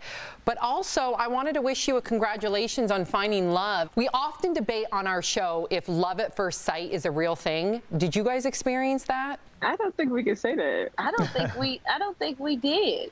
I think we fell in love with each other after being around each other. Mm-hmm. I do believe it's a real thing for some people, but that's not how it was with us. Well, Brat, you know, I've followed your career for most of your career. I'm a Chicago girl myself. So you've been always... Yes! Yes, sis. Okay. Well, you know, you've been very private about your love life. How did you decide to come out publicly, and why did you decide to come out publicly last year? Because I met someone who made me feel fearless. She has lived her life out loud, and I just felt like at this point I'm so grown, and my journey has been so strong that I have built a coat of armor against anything that anybody has to say about me. I've been getting talked about for years, and I'm just like, you know what? I'm happy. I want to be happy, and I want to hold her hand in public. I want to kiss her in public. And she just made me feel like it was okay. And oh my God, it was. It was the best thing that I've ever done. It feels like a weight is lifted. I just feel free. That is beautiful. And your new reality show, Brat Loves Judy, is about to premiere. Y'all ready? But baby, it's so much more to this story. So I want to ask the both of you, because you might have different answers. What's the most surprising thing, both Brat and Judy, that people are going to learn about your relationship? That we don't necessarily have specific roles in a relationship. We both cook. We both do equal amounts of things, you know, like, well, she don't take the garbage out. I do. I like being real domesticated, which people would be surprised about. I like washing clothes. I love cleaning up. I love cooking. It's a very equal partnership. Before you go, can you tell us anything about the surprise engagement? Oh,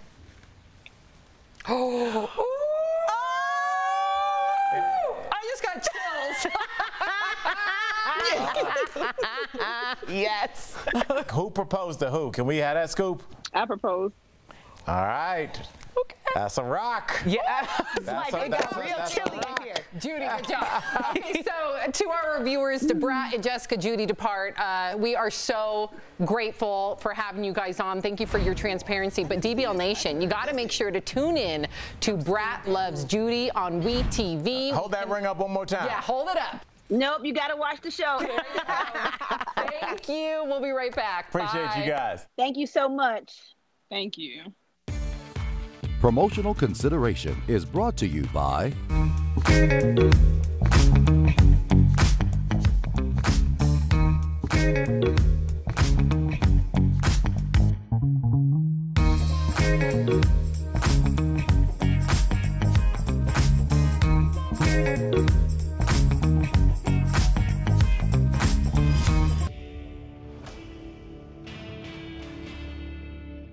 Verify team is here to break down misinformation and clear up confusion. This is especially important with politics. On social media, we've seen a lot of claims about the infrastructure bill passed by the Senate Tuesday afternoon. And there's a lot of posts about cryptocurrency, people claiming that one section of the bill will crush or kill the industry. And with so much misinformation out there, let's verify. Would the infrastructure bill actually make changes to cryptocurrency? Here are sources. James Angel, a professor at Georgetown University, and Amy Miller from the American Institute of CPAs. We also read the bill itself and found the section in question on page 2433, titled Information Reporting for Brokers and Digital Assets. It's just 5 pages, but they're important, so let's dive in. The bill mandates that cryptocurrency brokers make a return, showing the information otherwise required to be furnished with respect to transfers. And that was a lot of legalese, so let's simplify. Let's say you own a stock, say Amazon, and you sell it for a profit. Well, you have to report that to the IRS so that you can get taxed. Your broker, whether that's Robinhood, Schwab, or something else, then sends it to the IRS as well, so that the IRS can compare notes. Right now, most cryptocurrency brokers don't have that requirement. That would change if this bill is approved. Congress is sending a clear message that it wants tax revenue. And the biggest change in this bipartisan legislation that's been proposed is that now brokers are required to report transfers of digital assets. So what they're basically doing is what they do to banks and brokerage firms and say, hey, if you've got customers who are buying and selling these things, you need to report to the IRS. So we can verify, the language in the infrastructure bill would be a significant change to cryptocurrency when it comes to taxes. Meanwhile, this section hasn't been without criticism. Some say that the definition of a broker is just too vague in this bill. And while amendments to change this have failed in the Senate, the battle's not over yet. The wording can be changed in the House or even in future legislation. With your Verify, I'm Evan Kozloff.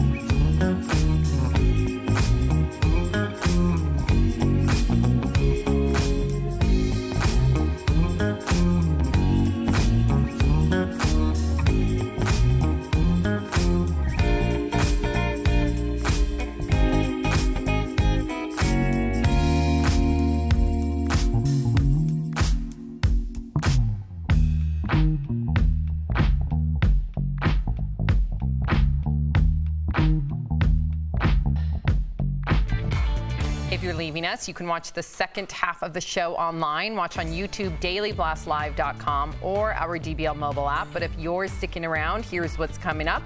A pricey piece of cake from Prince Charles and Diana's wedding gets sold at an auction. We'll tell you how much money someone paid to take this 40-year-old dessert home with them. And a judge in Britney Spears' conservatorship case is getting death threats from fans, which has us asking the question, does celebrity fandom just go way too far?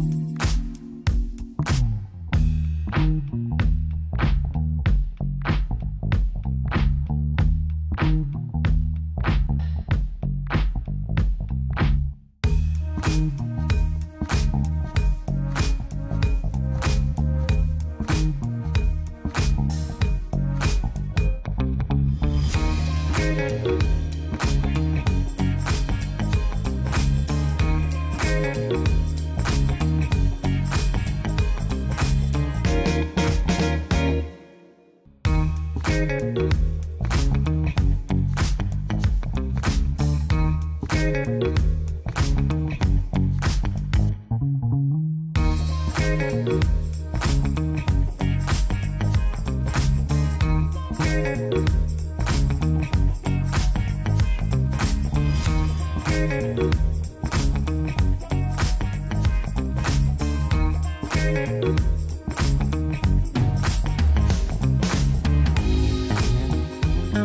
Blast Live. We're talking about what you're talking about. Real, honest, entertaining, live. DBL starts right now. 3, 2. Welcome to DBL. I'm Sam here with my friends Al, Jeff, and Erica. Let's get started because, woo, Britney Spears fans are putting the judge in her conservatorship case on blast. So last week, the judge ruled against immediately removing Britney's dad as her conservator and also denied Britney's request to hold an emergency hearing on the case. Now the Free Britney movement is coming after the judge. TMZ is reporting that Judge Brenda Penny is getting death threats online. Others are calling for her immediate removal from the bench. One fan is even asking for other so-called victims of the judge to come forward. What do you think about this, Jeff? There's a couple things here. One, it goes to my earlier point. You can't let the mob decide. This is a judge. This is a federal judge. You can't tell them to go kill yourself, right? And they're calling for her job. This goes back to my old point. Everyone should be accountable for their own social media. You could say whatever you want. I'm all for freedom of speech. But if Wendy is working at Wendy's, good one. You know what I mean? You could be like, Wendy, did you just tell this federal judge to go kill herself? We have a problem here. So you have to be responsible for what you're talking about. Let's go to the fandom after that terrible joke. It's real, though. Yeah, the fandom thing, I think, goes back, again, to social media where it's just a community of people, whether it be political, whether it be Free Britney.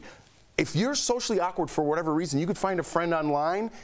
Wow, I have a friend. Now I have 5 friends. Now I have a community of people that are agreeing with everything I say. And then that's where it gets a little dangerous because then you build yourself socially to the top of that, and that's when it gets extreme. Right. Well, sometimes, you know, community friends are just that. It's a book club, and it stays like that for 20 years.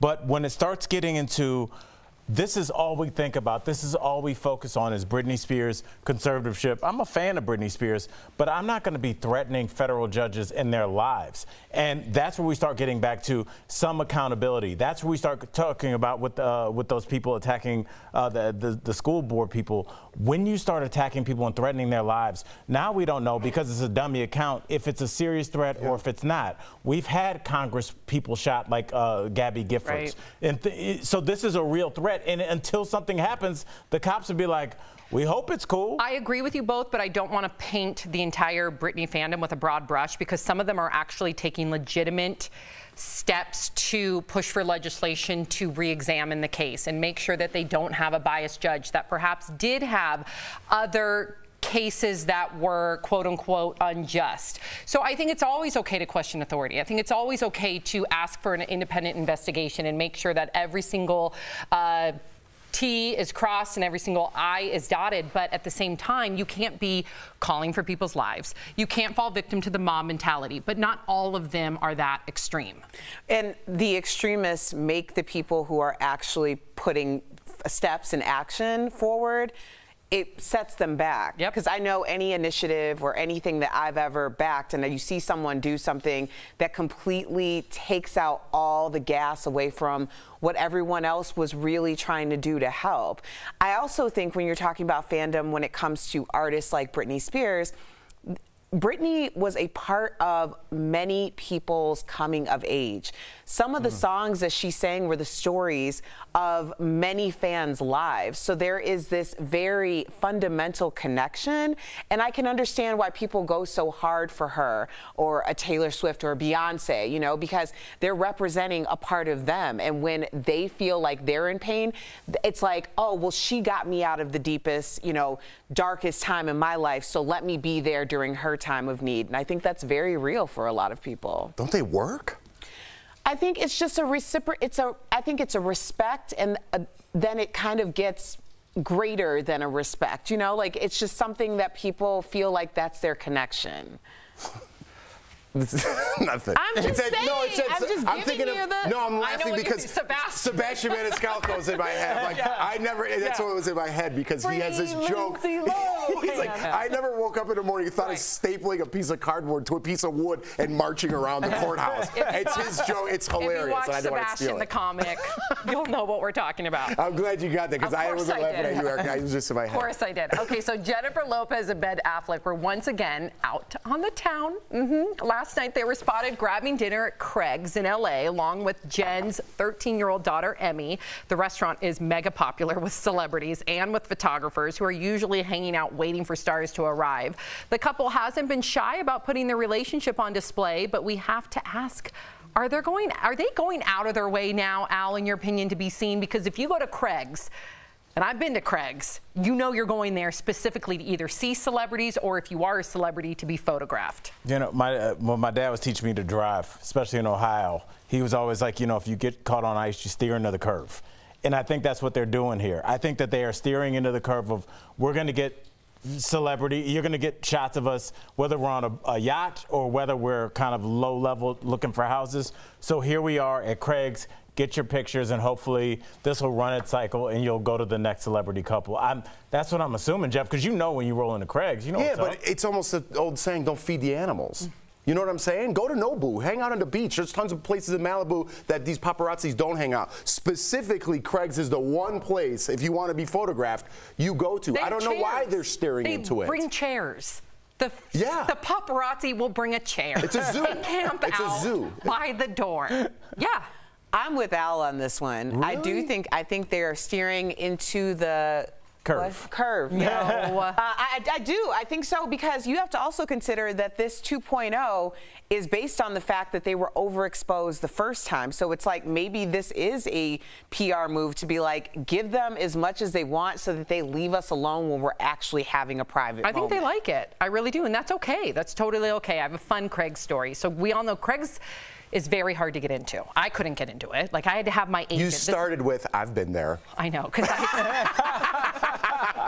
but I have a good Craig story. So, like, I really wanted to go because I wanted to see some celebs, whatever. So, like, I could not get a reservation. This is going to sound Hollywood, but I had my agent call. He got a reservation. I had to, like, go on. This doesn't sound Hollywood at all. No, it's good. Trust. So I'm, like, so excited that the agent gets us in. Mark and I sit down for dinner. We're, like, looking for celebrities. We don't see any celebrities, but we do see off to the corner, really good table with all her friends, Mark's mom, who lives in LA. And we're like, so we don't see celebrities, but there's your mom, Frida. So we go over to Frida. We're like, hey, Frida. And she's like, hey. We're like, oh, you go to Craig's? She's like, yeah, we always go to Craig's. And we're like, we could have just asked Mark's mom to get us a reservation. So she's the cool one. Well, you saw somebody you knew. I guess. There you go. We did see Matt Damon there that night. That was cool. And Mark's mom went up to him and got a picture. Who does that? Well, apparently Frida is VIP there. I know. So she can go to whoever she wants. I was really impressed with Mark's mom that day. I always am, but that night especially. Okay, it was the wedding of the century. Now a slice of Charles and Di's wedding cake. Are you ready for this? It's been sold at an auction. And it cost more than $2,000. Not the cake, just the little slice. So here's a look at the cake, okay? There it is. It has a marzipan base. How do we know that's cake? Because that's their cake. There's like it looks like a patch that would be on a jean jacket.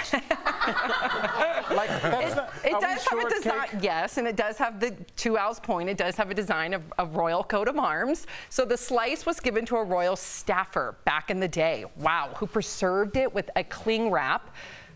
But the auctioneer gave a slice of advice to the new owner: do not eat it. Did you guys, anybody save a piece of your wedding cake for the first year that like you're supposed to, and then you eat it at your 1-year anniversary? Yeah, we did. We saved it. What did you think? But we had our own like little cake because we didn't have a big wedding, but we saved a little piece of it for yeah. And you wait a year and then you eat it on your anniversary. If I got that and it was from 1981, I would get like a little nibble. Wouldn't you? Yep. You're gonna eat a 40-year-old cake? I paid $2 grand for a slice. You gotta take a little bite. It's just sugar. What's it gonna do? Yeah, I would. It's not aging like fun. My girlfriend Chloe sent me a bottle of 1981 wine for my 40th birthday. That's what you have at 40 years, not a piece of cake. You use the wine to chase the little piece of cake. That's right. You put it down like a tequila worm. You got. Why is it that the dudes are like, I would have tried? I would have tried it in a heartbeat. You would have eaten It's some? been frozen. No, I'm y'all, about no, frozen. that is just wrong. It's frozen. It's fine. It's frozen. You shouldn't even be eating cake from a bakery more than like 48 hours later. boo. What do you mean? My wedding You cake should tasted have bakery fantastic. fresh. Why get it from a Cake bakery is good if it's for a not week fresh? and a half, straight up. If it's been in the refrigerator, it's all sugar. It should be good for like a year. What's gonna happen? It's I like my cake fresh. Yes, ideally, but in a pinch at 11:40 at night, I'm having some 9-day-old cake. You're having some 40-year-old cake, some cake from 1981. I'm gonna take the little corner. Yeah, taking the corner. Erica, you know you've had like a ho-ho or a Twinkie. Those are Not pretty in much my 40 years adult old, life. too. Not in my adult life. But you already ate it? I tried it when I was in college. I was 18 years old, and I am not even kidding you. You remember the day. I remember it because I called my mom. I thought I was dying. My grandmother was like, not from that specific, but just eating those things because my parents never would let me have it. So I went and got all the things that I couldn't have. And my grandmother was like, you know, my sister passed away from this thing that like basically, can you say lockbow on? I just said yes. From eating too many Then it said wrap. Yeah. Because if your system, if you don't have enough things going on in your system that are good, you get locked up. can't just eat Twinkies. Right. It just went there and shut the door. I didn't hear it at first, but I got it. So no, the answer is no. I don't do that. For that reason. Gotcha. Our poor producers. They're like, wrap it Coming up. up on DBL, the celebrities who always seem to get a bad rap. Are they getting more hate than they deserve? Is that me? That's me now. Closed captioning provided by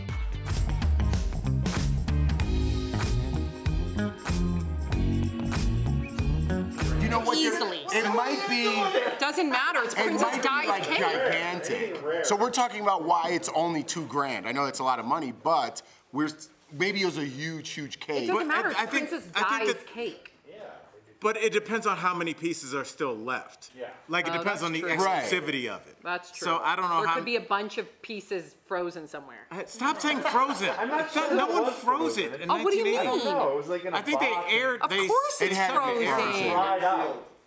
Oh, dried it out, maybe? It's not air sealed. It's in cling wrap. What do you think? That's It's in not a air sealed. cryogenic That's saran chamber? wrap.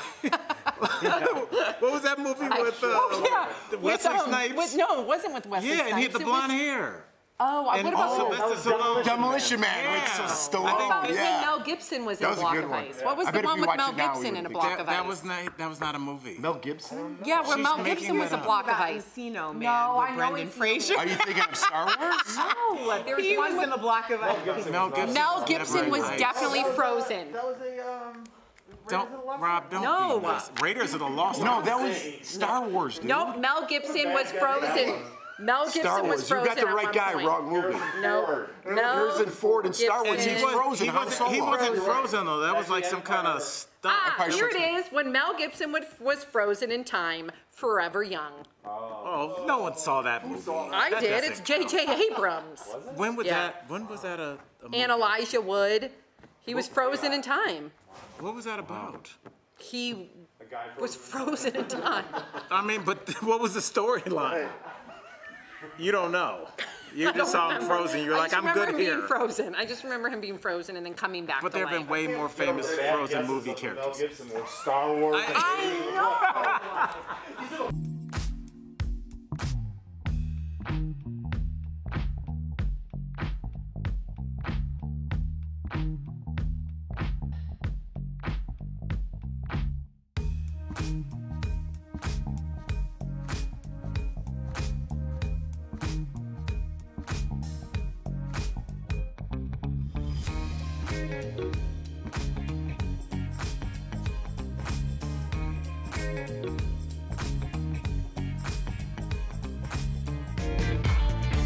Welcome back to DBL. Why do certain celebs get a bad rap? Are they just being unfairly judged? Take Chef Guy Fieri, for example. People think he is loud and obnoxious and can't cook, but in reality, he's really nice and is crazy talented. Citing no reason whatsoever, one Twitter user said, I can't stress this enough. Guy Fieri is a huge jerk. I got a rebuttal, but we got a couple more to go for. Okay. But I got a Guy right. Fieri positive story. I've heard nothing but good things about him. I can't wait to hear that. Hey. I've heard good things. I'm like, why him? Then there's rapper T-Pain. He had to get over the haters for making auto-tune popular. One troll on Twitter said, I would not go as far as to say T-Pain ruined music, but auto-tune did do more bad than good. I will be defending T-Pain after this. Oh, okay, all right. But one of the most notorious hated celebs is Anne Hathaway. I will be defending her after this. Rumor has it no one in Hollywood wants to work with her, and some say she's too perfect. This tweet pretty much sums up the reason for the hate. I feel like Anne Hathaway is one of those who claim to be too nice.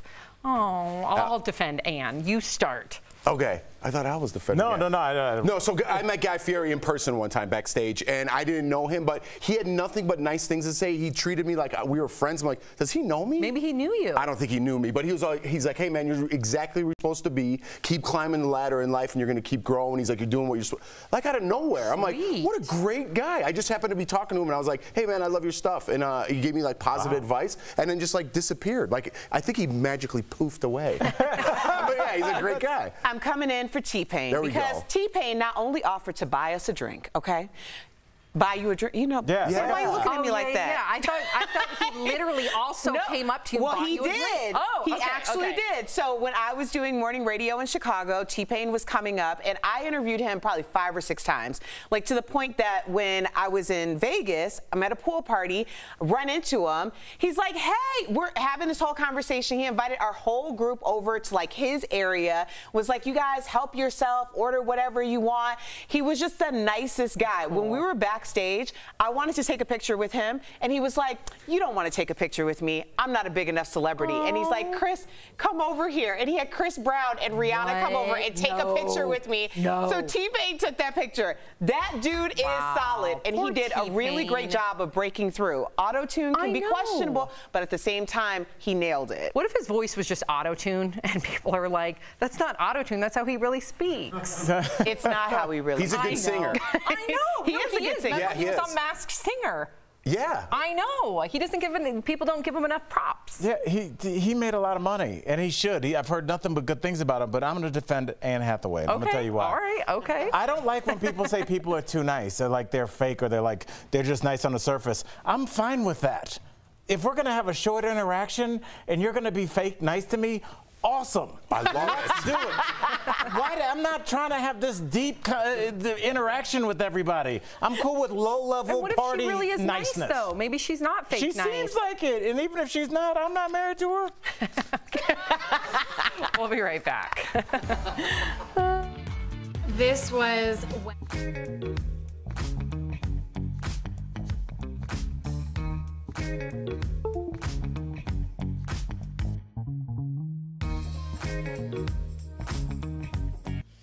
The CDC is updating its advice for pregnant women, saying now they should be vaccinated against the coronavirus.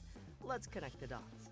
Before now, the Centers for Disease Control had just said that pregnant women were eligible for the vaccines. Now it's recommending pregnant women get the shot. The CDC cited new research that shows vaccines are safe and that there is not an increased risk of miscarriage.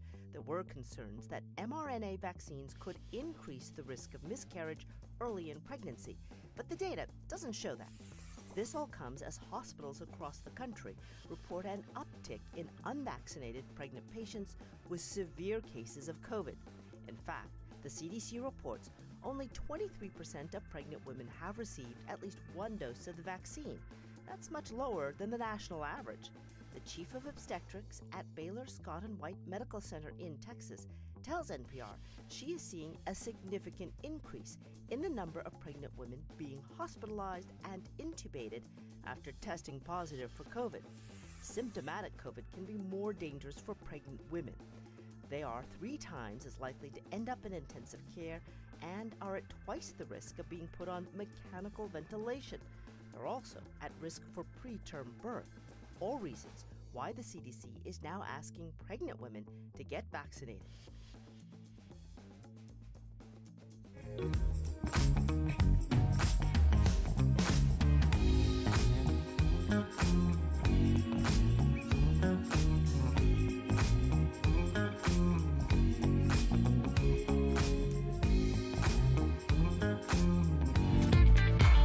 Welcome back to DBL. It is time for some sweet, sweet deals. Earlier, Steph showed Tori some amazing products at even better prices.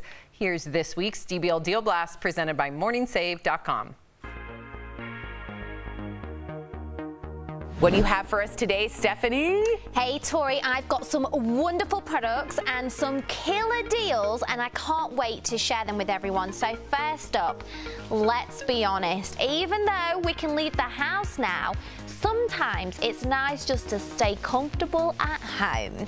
That's why you need this Laundry by Shelly Sergel lightweight button-up pajama short set. So this two-piece sleeping outfit is tailored with exceptional quality and the softness that will make staying at home the ultimate luxury. So normally it's as much as $58. Now it's only $19, saving up to 67%. So I burned my jeans. Oh. So I'll just be getting these. I think that's a great idea. I don't want to wear them ever again. I don't care, pandemic or not, I'm wearing soft stuff forever. These are so comfortable. They're going to be chic. So if like the postman comes to the door, you get a delivery. Hey. You're going to look so cute and you're going to be so comfy. That's all and I love pink. Yeah. So I'm all in for this pink set. It's gorgeous. It's all yours. Next up, we have this Olive Ella 6-piece Mediterranean diet skincare set for face, lip, and eye. And this Italian line was developed around one main ingredient: ultra purified virgin olive oil.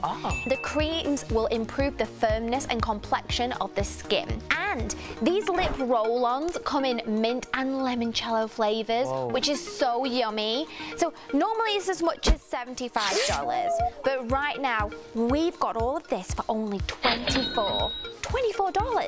Saving 68%.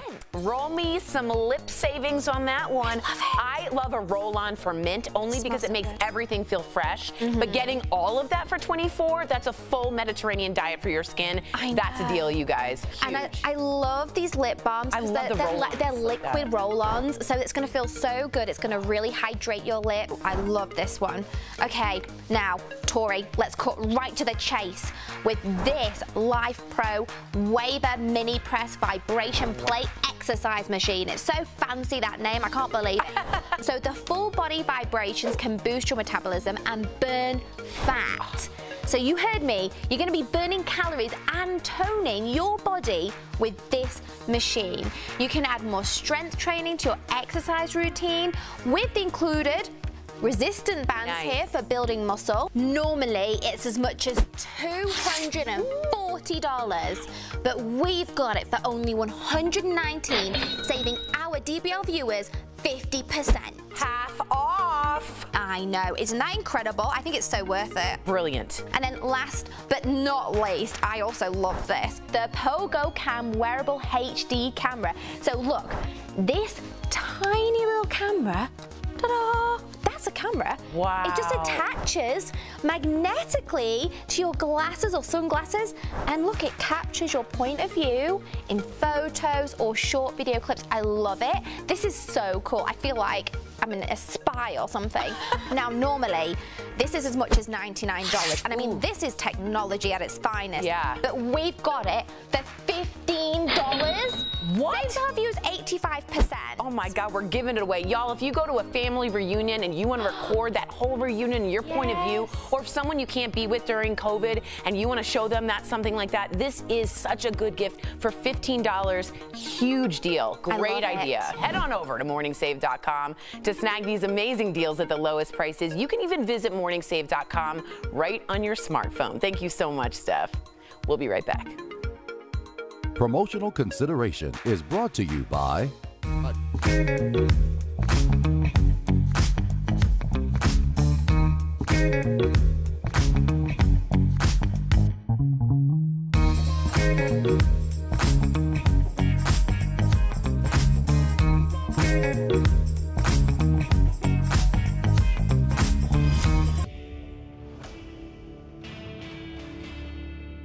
Verify team is here to break down misinformation and clear up confusion. This is especially important with politics. On social media, we've seen a lot of claims about the infrastructure bill passed by the Senate Tuesday afternoon. And there's a lot of posts about cryptocurrency, people claiming that one section of the bill will crush or kill the industry. And with so much misinformation out there, let's verify. Would the infrastructure bill actually make changes to cryptocurrency? Here are sources. James Angel, a professor at Georgetown University, and Amy Miller from the American Institute of CPAs. We also read the bill itself and found the section in question on page 2433, titled Information Reporting for Brokers and Digital Assets. It's just 5 pages, but they're important, so let's dive in. The bill mandates that cryptocurrency brokers make a return, showing the information otherwise required to be furnished with respect to transfers. And that was a lot of legalese, so let's simplify.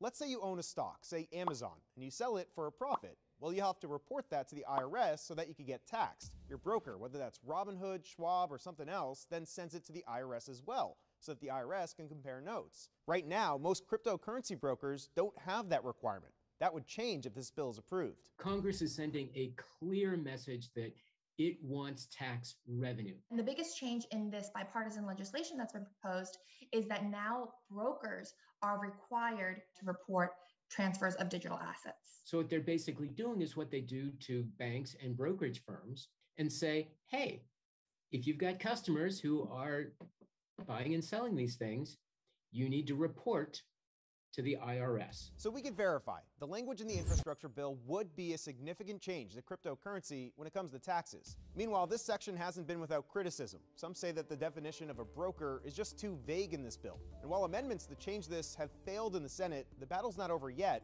The wording can be changed in the House or even in future legislation. With your Verify, I'm Evan Kozloff.